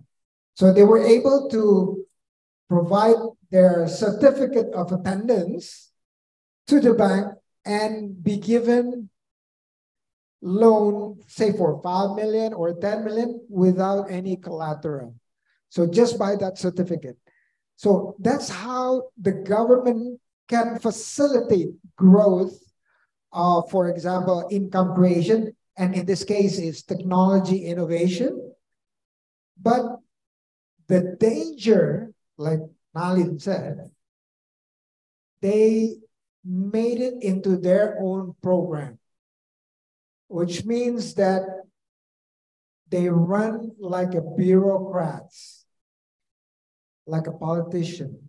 They should work together with the private sectors and communities and let the private sectors and communities do it while they facilitate with policies, regulation, and the budget.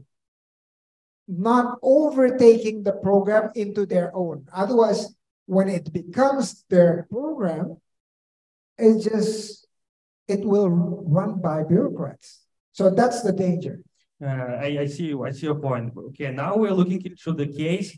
If we will invite technology to the country, and we will do digitalization of Indonesia, and Indonesia step by step will become as a smart city.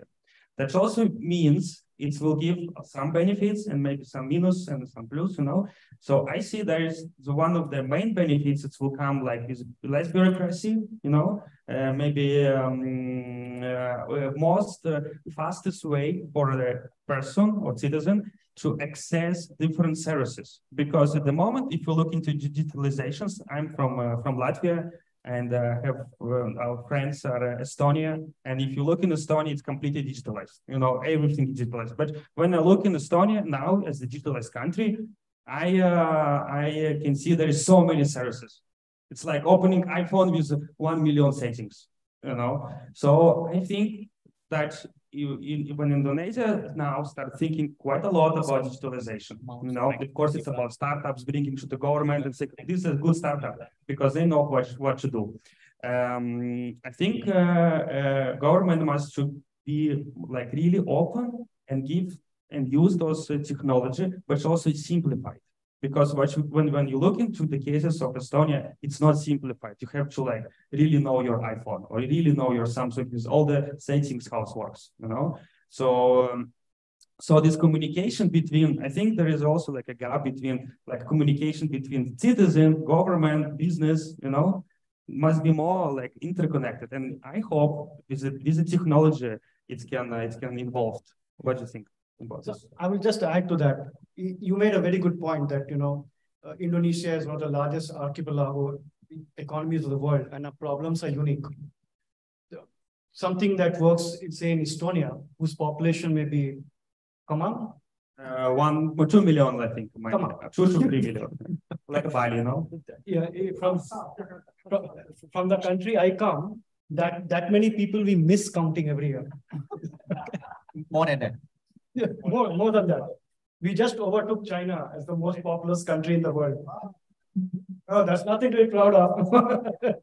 But to your point, I find it amusing that we expect our politicians to have 20 and 50-year visions with a 5-year mandate.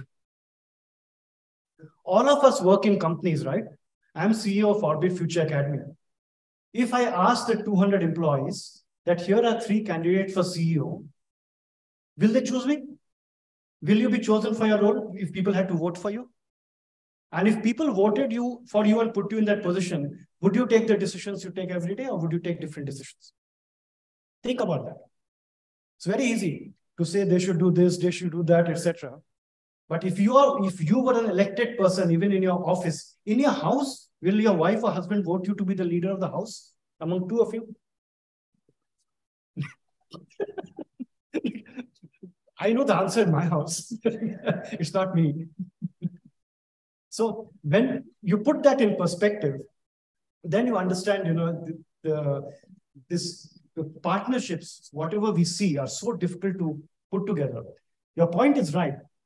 There are so many countries which are a lab experiment of what can be. Singapore, Estonia, these are lab experiments. Small corner of locality of Kamang or Bangalore, we can cover that whole population. These are lab experiments of what a country can be, what a tempered autocracy could be.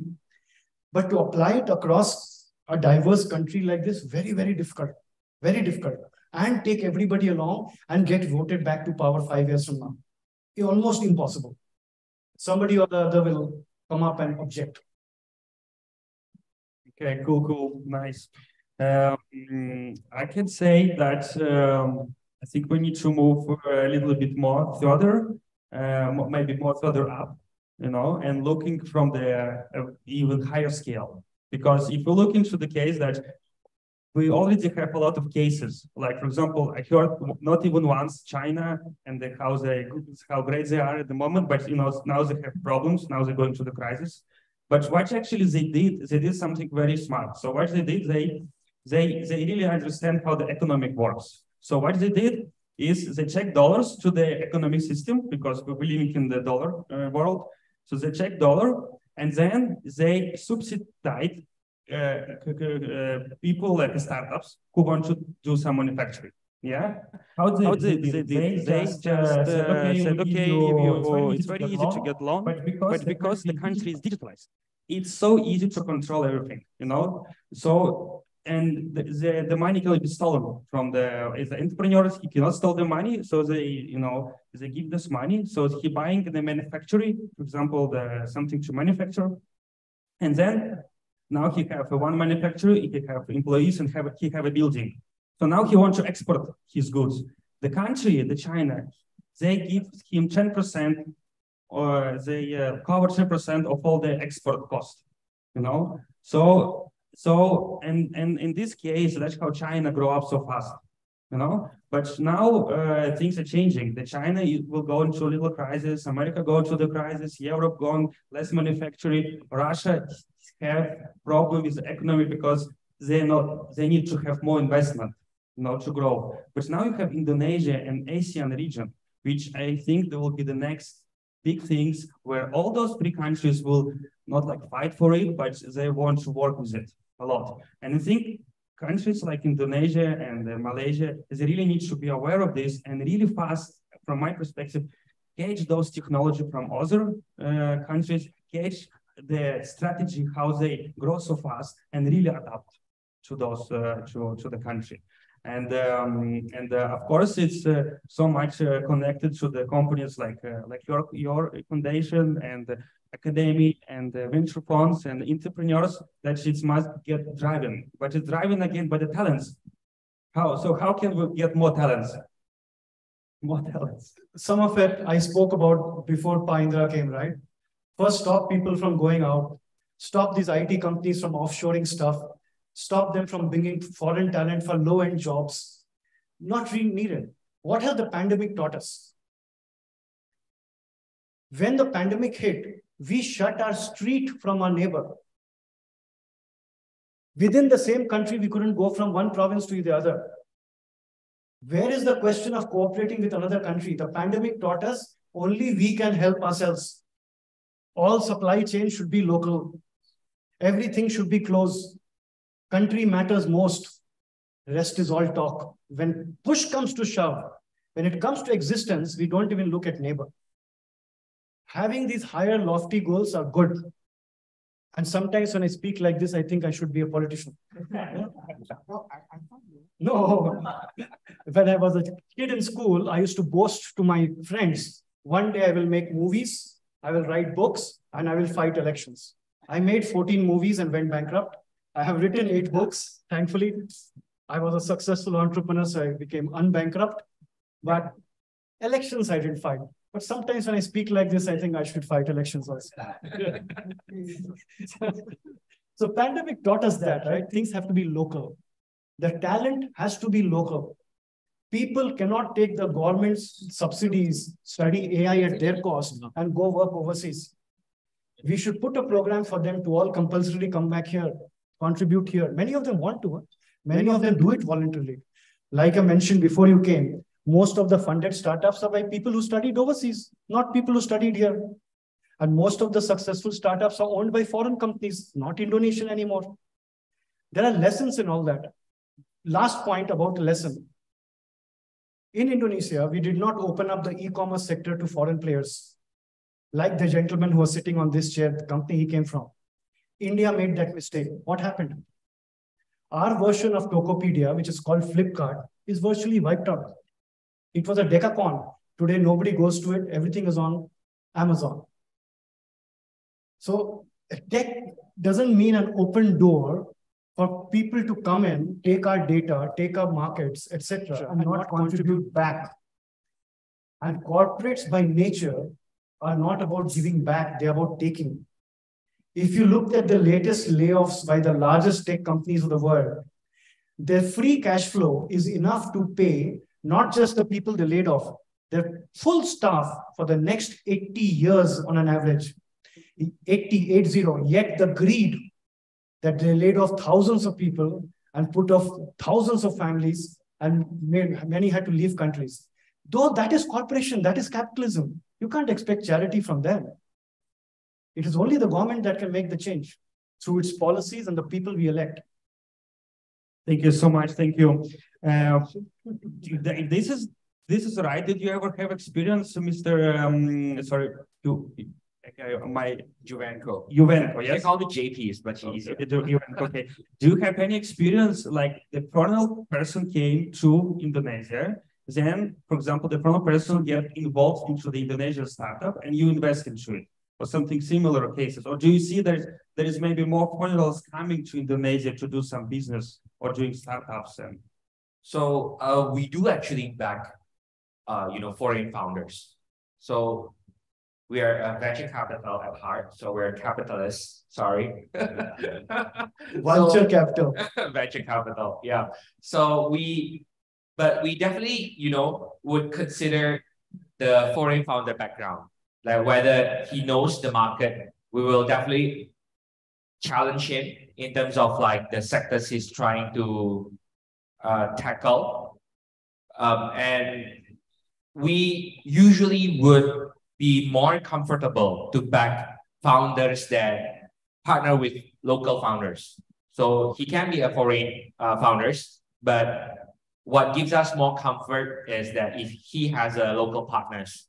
So in maneuvering, steering, and also navigating, and when trying to close a deal with other vendors if you're having a local face actually really helps. Because I think it goes the same to most, I would say most businesses. When a foreign counterpart comes in, usually it takes time for us to understand both culture. Because to form a partnership with a clashing cultures, usually it's considered risky, right? So yeah, in a nutshell, we do back foreign founders. Okay, that's I think it's a good move. I think it's interesting, and also can be interesting how like a government can also help and sponsor these things to attract more foreigners, and to keep actually the startup here as a local Indonesian or local Asian startup. Something like it's going to be interesting to see how it can get involved. Maybe adding one point, right? So if a foreign founder came, usually they are experienced because they have been working in, multinational companies before. And when they came to Indonesia, usually that's kind of the sector they want to target, because working in a multinational company, let's say insurance. So we backed one Chinese founder, that used to work in a Tencent company, but focusing in insurance. So he actually sees there's a gap in Indonesia market. And because of that knowledge, feels that he's maybe already MBA, while the local founders that we've met and we've screened across the market, maybe it's just kindergarten. So that's kind of like to put like the knowledge gap there. So that's why. Yeah. So that means that the foreign companies who already got success, or they are like ex-employees from the successful companies in different markets, often coming to Indonesia and try to also get involved in them and get successful. Yeah, and that's something you're looking for, but you're trying to combine with Indonesian people, so Indonesian can also learn from the foreigners. Yeah, that's cool. Okay, Mr. Raffel, do you want to add a few things? About the technology? Yeah, about the talent question. Actually, it's also reflected another two scenario. I'll make it short. So Singapore, they used to be very behind in terms of biotechnology. But in I think it's in year 2000, they started their called Biopolis Initiative. So what do the Singaporean government do? They foresee that in the 2020 years time, biotechnology will be a major impact for a small country like Singapore. And hence that they started this Biopolis. They pay 5 times more to hire all the top talent from MIT, Harvard, like Cambridge, Oxford into Singapore, just to teach and educate the lecturer in Singapore and those PhD holders in Singapore to train them become biotech expert. Okay. Meanwhile, they form A-Star. A-Star is working together with the government funding and also the enterprises, corporates, to acquire the talents from the biotech to develop their R&D and give them funding. And right now, I think, if I'm not mistaken, like recent years, 2020 or 2022, Singapore has been ranked top 5 biotechnology country in the world. So what do you see that? You see that which is every single universities in Singapore has been implemented the very strong fundamental knowledge about biotechnology. So whatever you build biotechnology. Okay, coming back to another story. How do you adapt the learning from country to country? Okay. Singapore, I'm going to Singapore on Sunday because I've been invited by the Guangdong government, China, to Singapore because they have a conference there. And what happened is, I'm not sure if anyone knows, Guangzhou. How many of you been to Guangzhou? Okay, not many. Let me tell you, Guangzhou is the biggest trade city in China and also in the world. And in one of the districts in Guangzhou is actually owned by Singapore government and China government. It's called Sino-Singapore. It's a small duplicate Singapore in Guangzhou. Okay, so what happened is 50% of the population will be from Singapore and 50% of the population from Guangdong.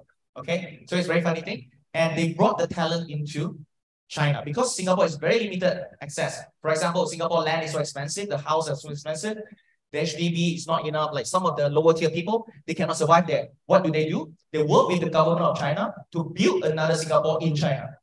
And what happened is the government only allowed Singaporeans to be there for the long term, and they access and with a high support. For example, if you are a Singaporean startup, you go there, it's basically free rent, free apartment, and free services, facilities, and everything, free tax, because this is between the initiative between the Singapore government and Guangdong government in Guangzhou. So this is one of the good example. And the talent will move in, and they build a city in a city, and build a community. And the education, the school is 50% owned by the Singaporean. Everything, basically everything, infrastructures, building, planning, everything is between Singapore government and the Guangdong government. Yeah, so this is one of the example, right? And another thing, I just recently been to Iran and just came back. Iran has been sanctioned by the US, and their currency dropped 50 times because of the sanction. Just one day, I've been visited to so many factories, Siemens and like Coca-Cola, LG, and all that thing, like basically Samsung, all this company moved out in 1 week time, closed down completely. So it affected like I think more than 500,000 of jobs because of the sanction. And the currency dropped by 50 times. Imagine it suddenly dropped 50 times in 1 day. So the people are struggling, and guess what? The government of Iran, they use only like less than 20 years time to build everything by themselves. They plant their food, they export their goods and everything, still sanctioned. Starting from there, I was so shocked. $150 US dollars, you can have an okay living in Iran. Okay living means you can afford for your children, you can afford for your wife, you can afford to live, and everything is okay. You don't have to work overtime. You work 5 days per week, that's all. Only $150. Why? Because things are ridiculously cheap. Imagine I was at the 5-star hotel. I'm having one of the best kebab, the most expensive hotel in Iran. Okay, sponsored by the government, thank you. So the kebab stick set is this big. The most expensive, yeah? Is only $7.5. Yeah, can you imagine that? And guess what? So another thing from technology-wise, they started to implement nanotechnology in any field, subsidize. If you file a patent about nanotechnology, free. If you study for nanotechnology, free. And guess what? The whole Iran study system, from kindergarten all the way to PhD, are free. Everyone is master and PhD there. Everyone. So basically, I went there. Oh, you are the doctor, you are the doctor, you are the doctor, and like so many doctors. The most doctors, PhD holders that I've been visited is in Iran. And guess what? Right now, they are the top 4, top 5 nanotechnology in the world, all thanks to the sanction. And all thanks to the sanction, they build everything by themselves. Things are ridiculously cheap. And yeah, so this is how it works. Starting from the government, implementations is really important. And the talent. That's why they secure the talent. And a lot of people move back. They are making $35,000 per month. And he moved back. He's the lecturer. He moved back to Iran, Tehran, and he became a lecturer. And his pay is only $4,000. It's like 9 times lower. But he told me that, Raffles, in US, $35,000, I might not save $3,000. But in here, $4,000, I can save $3,000. And yet I can live with my wife and my children. Yeah. So it's $4,000 and $35,000. He chose $4,000. He went back to his country to develop. Yeah. I really think we can see here when the nation gets in the hunger stage, things are start moving. That's also, we see this in the history in Germany, and that's what we see now. Like in Europe before, it was very big movement. They start building. And that's what we see in Iran now. They're doing the same things. They try to survive. And actually about 3 things, what can I add? That person have to pay something to get knowledge. If there is a free knowledge, it's a lot of crazy questions. I mean, you need to have some kind of respect to the knowledge. So you give something and you get something back. Yeah. And how do you feel, guys? You will continue for a little bit more, or you get tired? Open for the audience. Questions from the audience, maybe? We can do the questions from the audience, yes. Any questions? Thank you. Salam kenal, Pak Indra. I would like to ask you a personal question. I mean, all this time I hear everything is positive in terms of the country's development and all that. But we also need to remember that next year is a political year. Is it going to be the same like previous time in the election? the challenges, the obstacles? Or is it going to be just another election days and everything is going to be hoi hoi again? Thank you. Okay. I'm looking from the lens of economic opportunities, right? And then I'll comment a little bit more on how that is supported by events or big events such as the election. Election will happen on the 14th of February, 2024. Valentine's Day. Valentine's Day.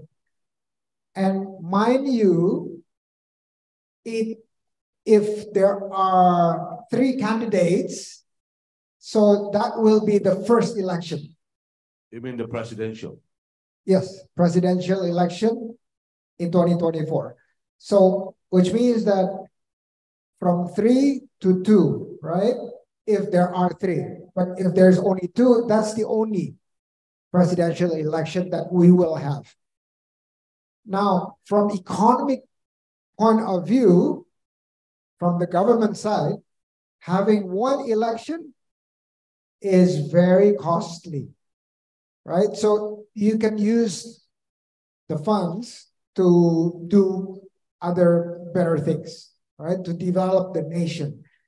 Now, but from players such as companies or communities or people, the more events you have, the more opportunity you have to sell something, to provide something for transaction-wise. So there are 2 points of view there.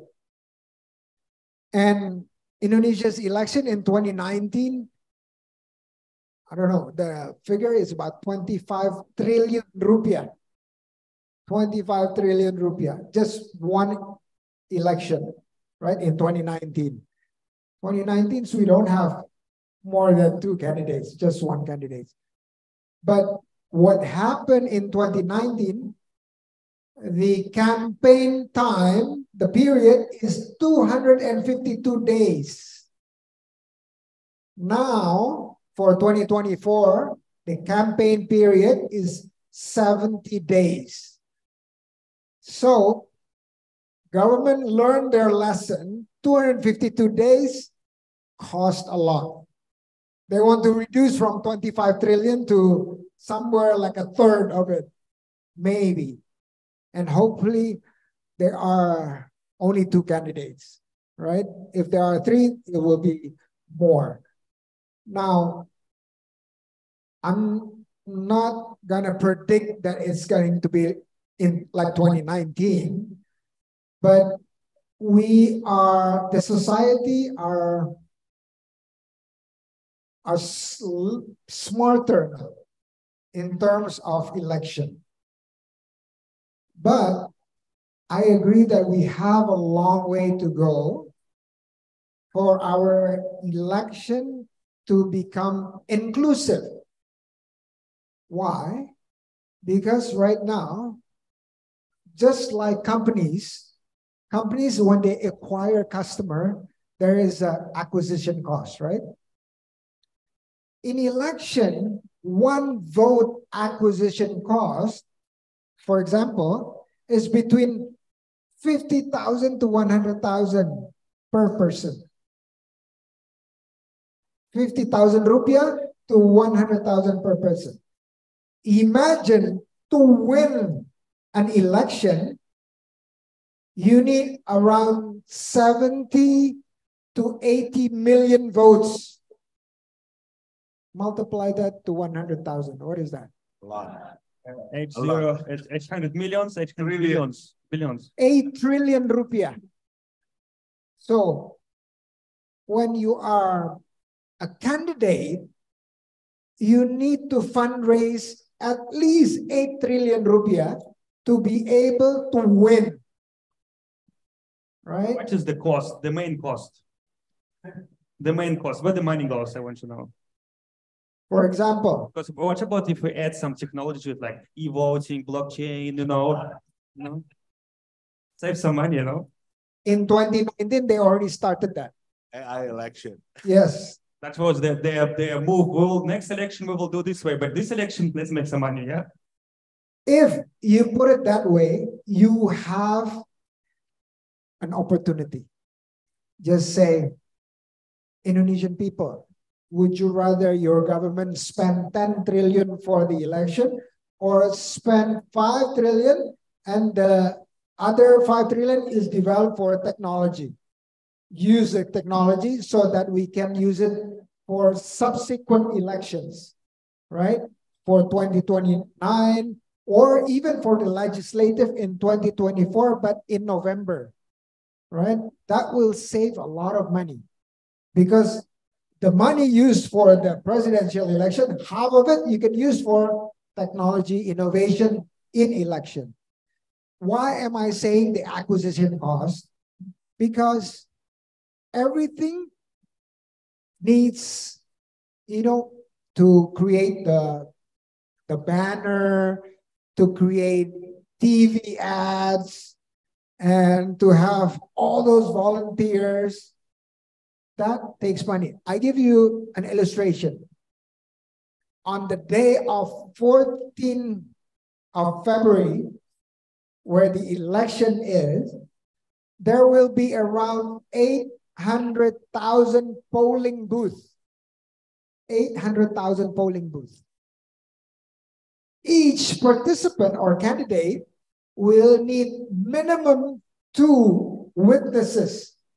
So they have to pay for that. 2 witnesses one day, for example, cost 1 million, right? 1 million, just for the food and for their time. 800,000 times 1 million. How much is that? Trillions. Not 800 billion rupiah. One day. Almost 1 trillion. Just one day. Yeah, 800 billion rupiah. One day. So you can imagine if you have 8 trillion, which is 10 times more, spent over 70 days, will be used for TV commercial, maybe not even 1 trillion TV commercial. So TV commercial, 30-second costs 100 million rupiah, right? So the bulk of the money will go to the execution, the buying, the expenses. The expenses for people going left and right, providing food, providing events. 70 days, you will have not 70 events. You will have times, how many provinces in Indonesia? 34, right? How many region? Kabupaten? 98 kota, 434 kabupaten. 434 kabupaten. So every kabupaten, every region, every province have minimum 1 event a day per candidate. Per candidate. So if you have 2 candidates, you have 2. So the reason I'm explaining this is that you can see the economic impact of such election event, right? And either technology can be part of that and save a lot of money, and you develop R&D it and then be used for 2024 legislative, 2024 election for the head of the region, the governor, not only the president. You can have a lot of impact. So I don't know whether that answers you. So to be sure, how do you see the future after the election? Is it going to be the same euphoria that we just talked about? Okay. Economic impact, I think all of us would like to have stability in terms of activities, economic activities. Unfortunately, learning from 2019 and before, many of corporations takes the wait and see approach. So they don't invest more. So, which means that this is the joke at in the office, in Saratoga office. Okay, starting from November, we take a long vacation until February. If we don't do anything, the company is still there, but we take long vacation. So, which means that we are expecting a positive outcome out of that, but leading to February, we will have a wait and see approach, right? Because we don't want to like overinvest. We probably do some R&D and then internal looking for our internal development. Other than that, we don't do any new investment or riskier investment. So having seen a lot of elections, nothing changes dramatically, good or bad. Life will go on well. People who get elected will do good for the country. 1 degree less here, 1 degree more there. Things will progress well. If you look at the larger picture, Indonesia is resilient, growing, trade balance surplus, unlikely to have a recession like other countries, all good. But we all like to have the best. For example, my personal thing, I love God and I want to live in heaven, but for that I have to die. What is the price you're willing to pay for making heaven here? So I'm unwilling to pay that price. For what we are spending, we will get what we spent for. And more or less, it will be the same. I don't see anything hugely negative or positive. It will continue. And whoever takes power is 15 to 18 months away. There's a whole life to be led till there. And as a corporate CEO, I focus on that. Thank you. Thank you very much. Makasih Pak Indra. Saya Ismail dari Orbit, Pak. Okay. Do you want to add something to the question? I want to tell a little bit about the experience. Sorry, I want to say a little bit. He has no experience of elections. China doesn't have elections. Okay, I'm from Malaysia. Oh, sorry. So recently we just changed a new government, right? Not long ago. Yeah, Anwar, the latest one. So let me tell you, there is a tsunami wave. No one expected. We call it the green tsunami, which is the Bumis won most of the seats, 79 seats. Okay. They never win that much in the entire Malaysia history. They're the off position right now. So what happened is, how do they win? The statistics show out. Guess what helps them to win? TikTok. They make more than 2,200 extremist video. Okay. And 900 has been removed. 1,300 was still there. So basically, TikTok. And they use TikTok and they spent $5.8 million US to won 79 seats, which is so cheap comparing to normal people. Why? Because this is the first time Malaysia implemented 18 years old, first time voter, and everyone watched TikTok. So when you just commercial ads, and TikTok makes so much money just for the one election. This is just from the Bumis and the PM, yeah? And another side also. So eventually, who make money? TikTok make money. And guess what? They are the technology company. Yeah, and TikTok owned by China. Yes. And the position is more, so yeah. So I just want to tell you guys, yes, technology this is good. Technology could change a lot of things, including election. Yeah. Hence, TikTok is banned in India. Completely banned. You cool. Okay. So guys, how about we can try to do some summary. So each of us will do some summary what he here, and I think this summary can be maybe valuable. I can create a small report later on, and we can decide to whom it can be sent as making more informative things. Also, maybe give some ideas for the entrepreneur startups, also for the government to move forward and use things like election, times, to actually add something more value to the societies. Yeah. But maybe you start with some summary. Thanks for that. So I think as businesses, 3 key things to kind of like ride along the technology wave. So I'm speaking as a local Indonesian here. I know a lot of like businesses in Indonesia. is still in its infancy stage in terms of implementing just the infrastructure of the technology. So I would highly encourage businesses to be receptive and, just the typical, moving data to a cloud-based rather than on-premise, having a good internet connection, that's actually still a challenge in Indonesia. So that's one. So be receptive to technology. Second is once you adopt technology, you should be data-driven.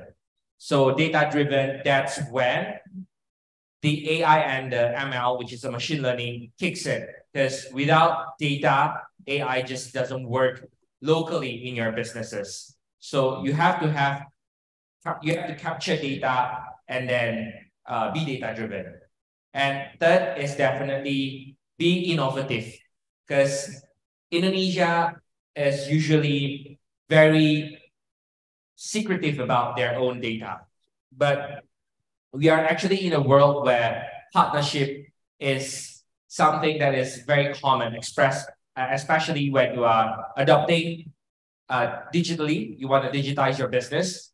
So actually working with other startups, so-called, let's say AWS, right? AWS has a lot of cloud native technology, even that they have even for a fintech company, you don't have to build your own NPL, credit scoring. AWS has actually provided that. You just tweak in terms of how you want to customize it, and you will, sort of decrease your NPL significantly. So 3 things, right? So upgrade your digital infrastructure, be data-driven, and always be innovative. That's the 3. Thank you so much. Thank you so much. I think that's really the key values we already mentioned also. I'm just afraid Pak Indra maybe have nothing to mention anymore later on because he's keep on repeating the same thing. I'm just kidding. Anyway, so for myself, every day I spend 10 to 15 minutes learning new AI tools. And I want to see how AI could keep changing my lifestyle, my business, people surrounding me, everything by using AI. So every day I've been dedicated 10 to 15 minutes just to learn about new AI tools. Because why? You don't need to build a ChatGPT there. There's already there. You don't need to build 1,177 AI tools in the world that is already there. So how can it create you the value? Upgrade your resume, make your photo better, make your English speaking or learning or whatever, cooking even better, or start to build some curriculum for yourself, how to generate values for your company, how from your position can take more task force or take more jobs portfolio for your company and try to learn more things for yourself by building, for example, if you are not a PPT, PowerPoint person, you don't need, because you can just use 1 minute to make a PPT.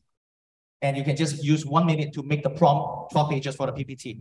And you just can create a website in 30 minutes time. You can create a video, audio, storybook, even a song's lyrics, everything in just less than half an hour time. So just try to be more creative and never stop learning. So this is what we do. And try to implement AI in your life. This is very important. And this is what I'm doing. I'm not learning how to build AI. I'm just learning how to use AI. Okay, that's no problem. Thank you so much. Thank you.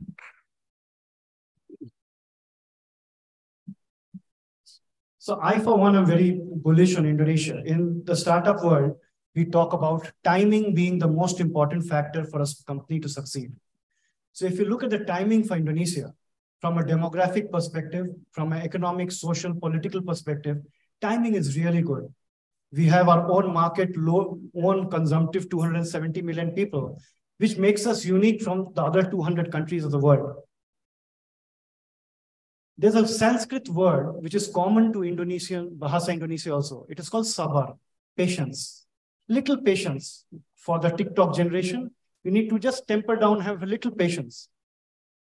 For technology to succeed and for us to leapfrog in 5-10 years, what took other countries 50-60 years, I go back to my acronym of DIRT for AI, etc. to succeed. D for data. It needs large amount of data, and please don't give your data to companies that store it in a server in the desert in Texas or under the sea in some stupid country. Make them set up the data center here, which the Indonesian government has done, and successfully. The same AWS set up a $5 billion data center in Indonesia. I for infrastructure, which is the network, the bandwidth, etc. R for regulation, what is allowed, what is not allowed. Now, DIR is in the government's domain, and we have to trust them to do the right thing for us. The T, talent, is what can fail all the other three. That is in our control. Let us coach the young people and influencers to allow young minds to pursue skill-based careers and transform this nation technologically. Thank you so much. Thank you. Let's talk about your summary. It can be summary from your side. It can be summary of summaries. We need the summary. Okay. Coming back to the topic of our discussions this afternoon, I would like to share the story of one mother of two, which I just spoke to not too long ago through live Instagram. So I normally do that.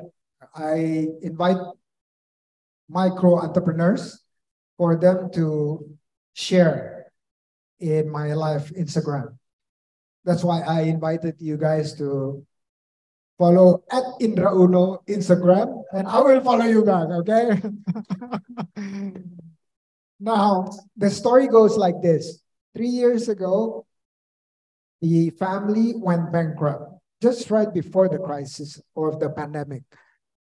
And then she's the type of housewife that does not go outside their house for the activities.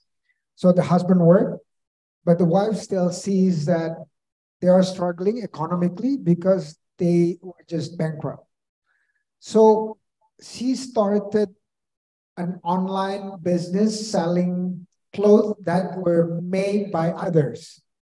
So she was a reseller. Now, she also trains people to be her reseller. So she created a network. And in 3 years, after joining our community, and we did a lot of training and mentorings for her. And by the way, she's only 29 years old. She were able to build her, she just finished building her fashion factory after 3 years bankrupt earlier. And she has about 2,000 reseller right now, earning about revenue a month is about 700 million rupiah. And she did it all from inside her house. So I'm very, very optimistic. Stories like this can be replicated and can inspire a lot of mothers who is helping the economy of the household, and it can be used through technology because she just did it from the house through WhatsApp, Tokopedia, the Shopee, and what she did differently is that she trained and mentored every day the reseller.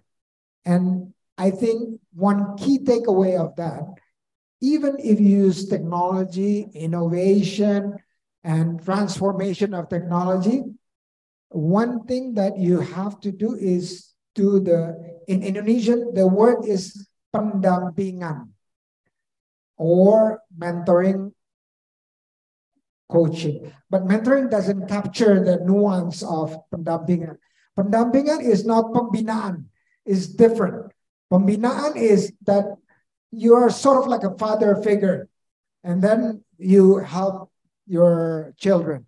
But pendampingan is like a friend in a journey, sometimes holding your hand so that you don't go left or right or go into a ditch. But they can be younger than you because they started earlier than you. not in terms of age, biological age, but in terms of in enterprise, they started earlier. In micro enterprise, they started earlier. So with that, I would like to ask everyone to keep in touch. All right. Thank you. Thank you very much. I think it's a really nice story you have. Yeah. I just, next time you see her, ask her what is her goal. What is her goal? Because I think the main things what drive us, it's what is actual our goal inside ourselves. You know, because this is what drives us to build a family. This is what drives us to build a startup and stuff like this. So I think we have to really look into our mental health and our mental being, you know, here around the world. And I think for us, as Start Asean, we are very happy to be here in the Asean region. And Asean region will be the next region in the world which start developing and developing quite fast. So with those kind of events, with those amazing panelists, we really would like to bring as much as possible summarized, very concrete information to different sectors. Same for each startups, for the public sector, for the entrepreneurs, for the venture funds, for the academics, you know, and also for the government. Bringing the information so they didn't lose the momentum. They actually lose this momentum of this very unique time where they have so many countries, so many businesses which already have successful stories, and they just need to use them, implement it, and really, as someone said, keep the data safe. You know, because the world is very, you know, diverse, and it can be also beautiful things, you know, and can be black and white, but I think it's about this harmony. So thank you so much that you came, and thank you for all audience. Thank you.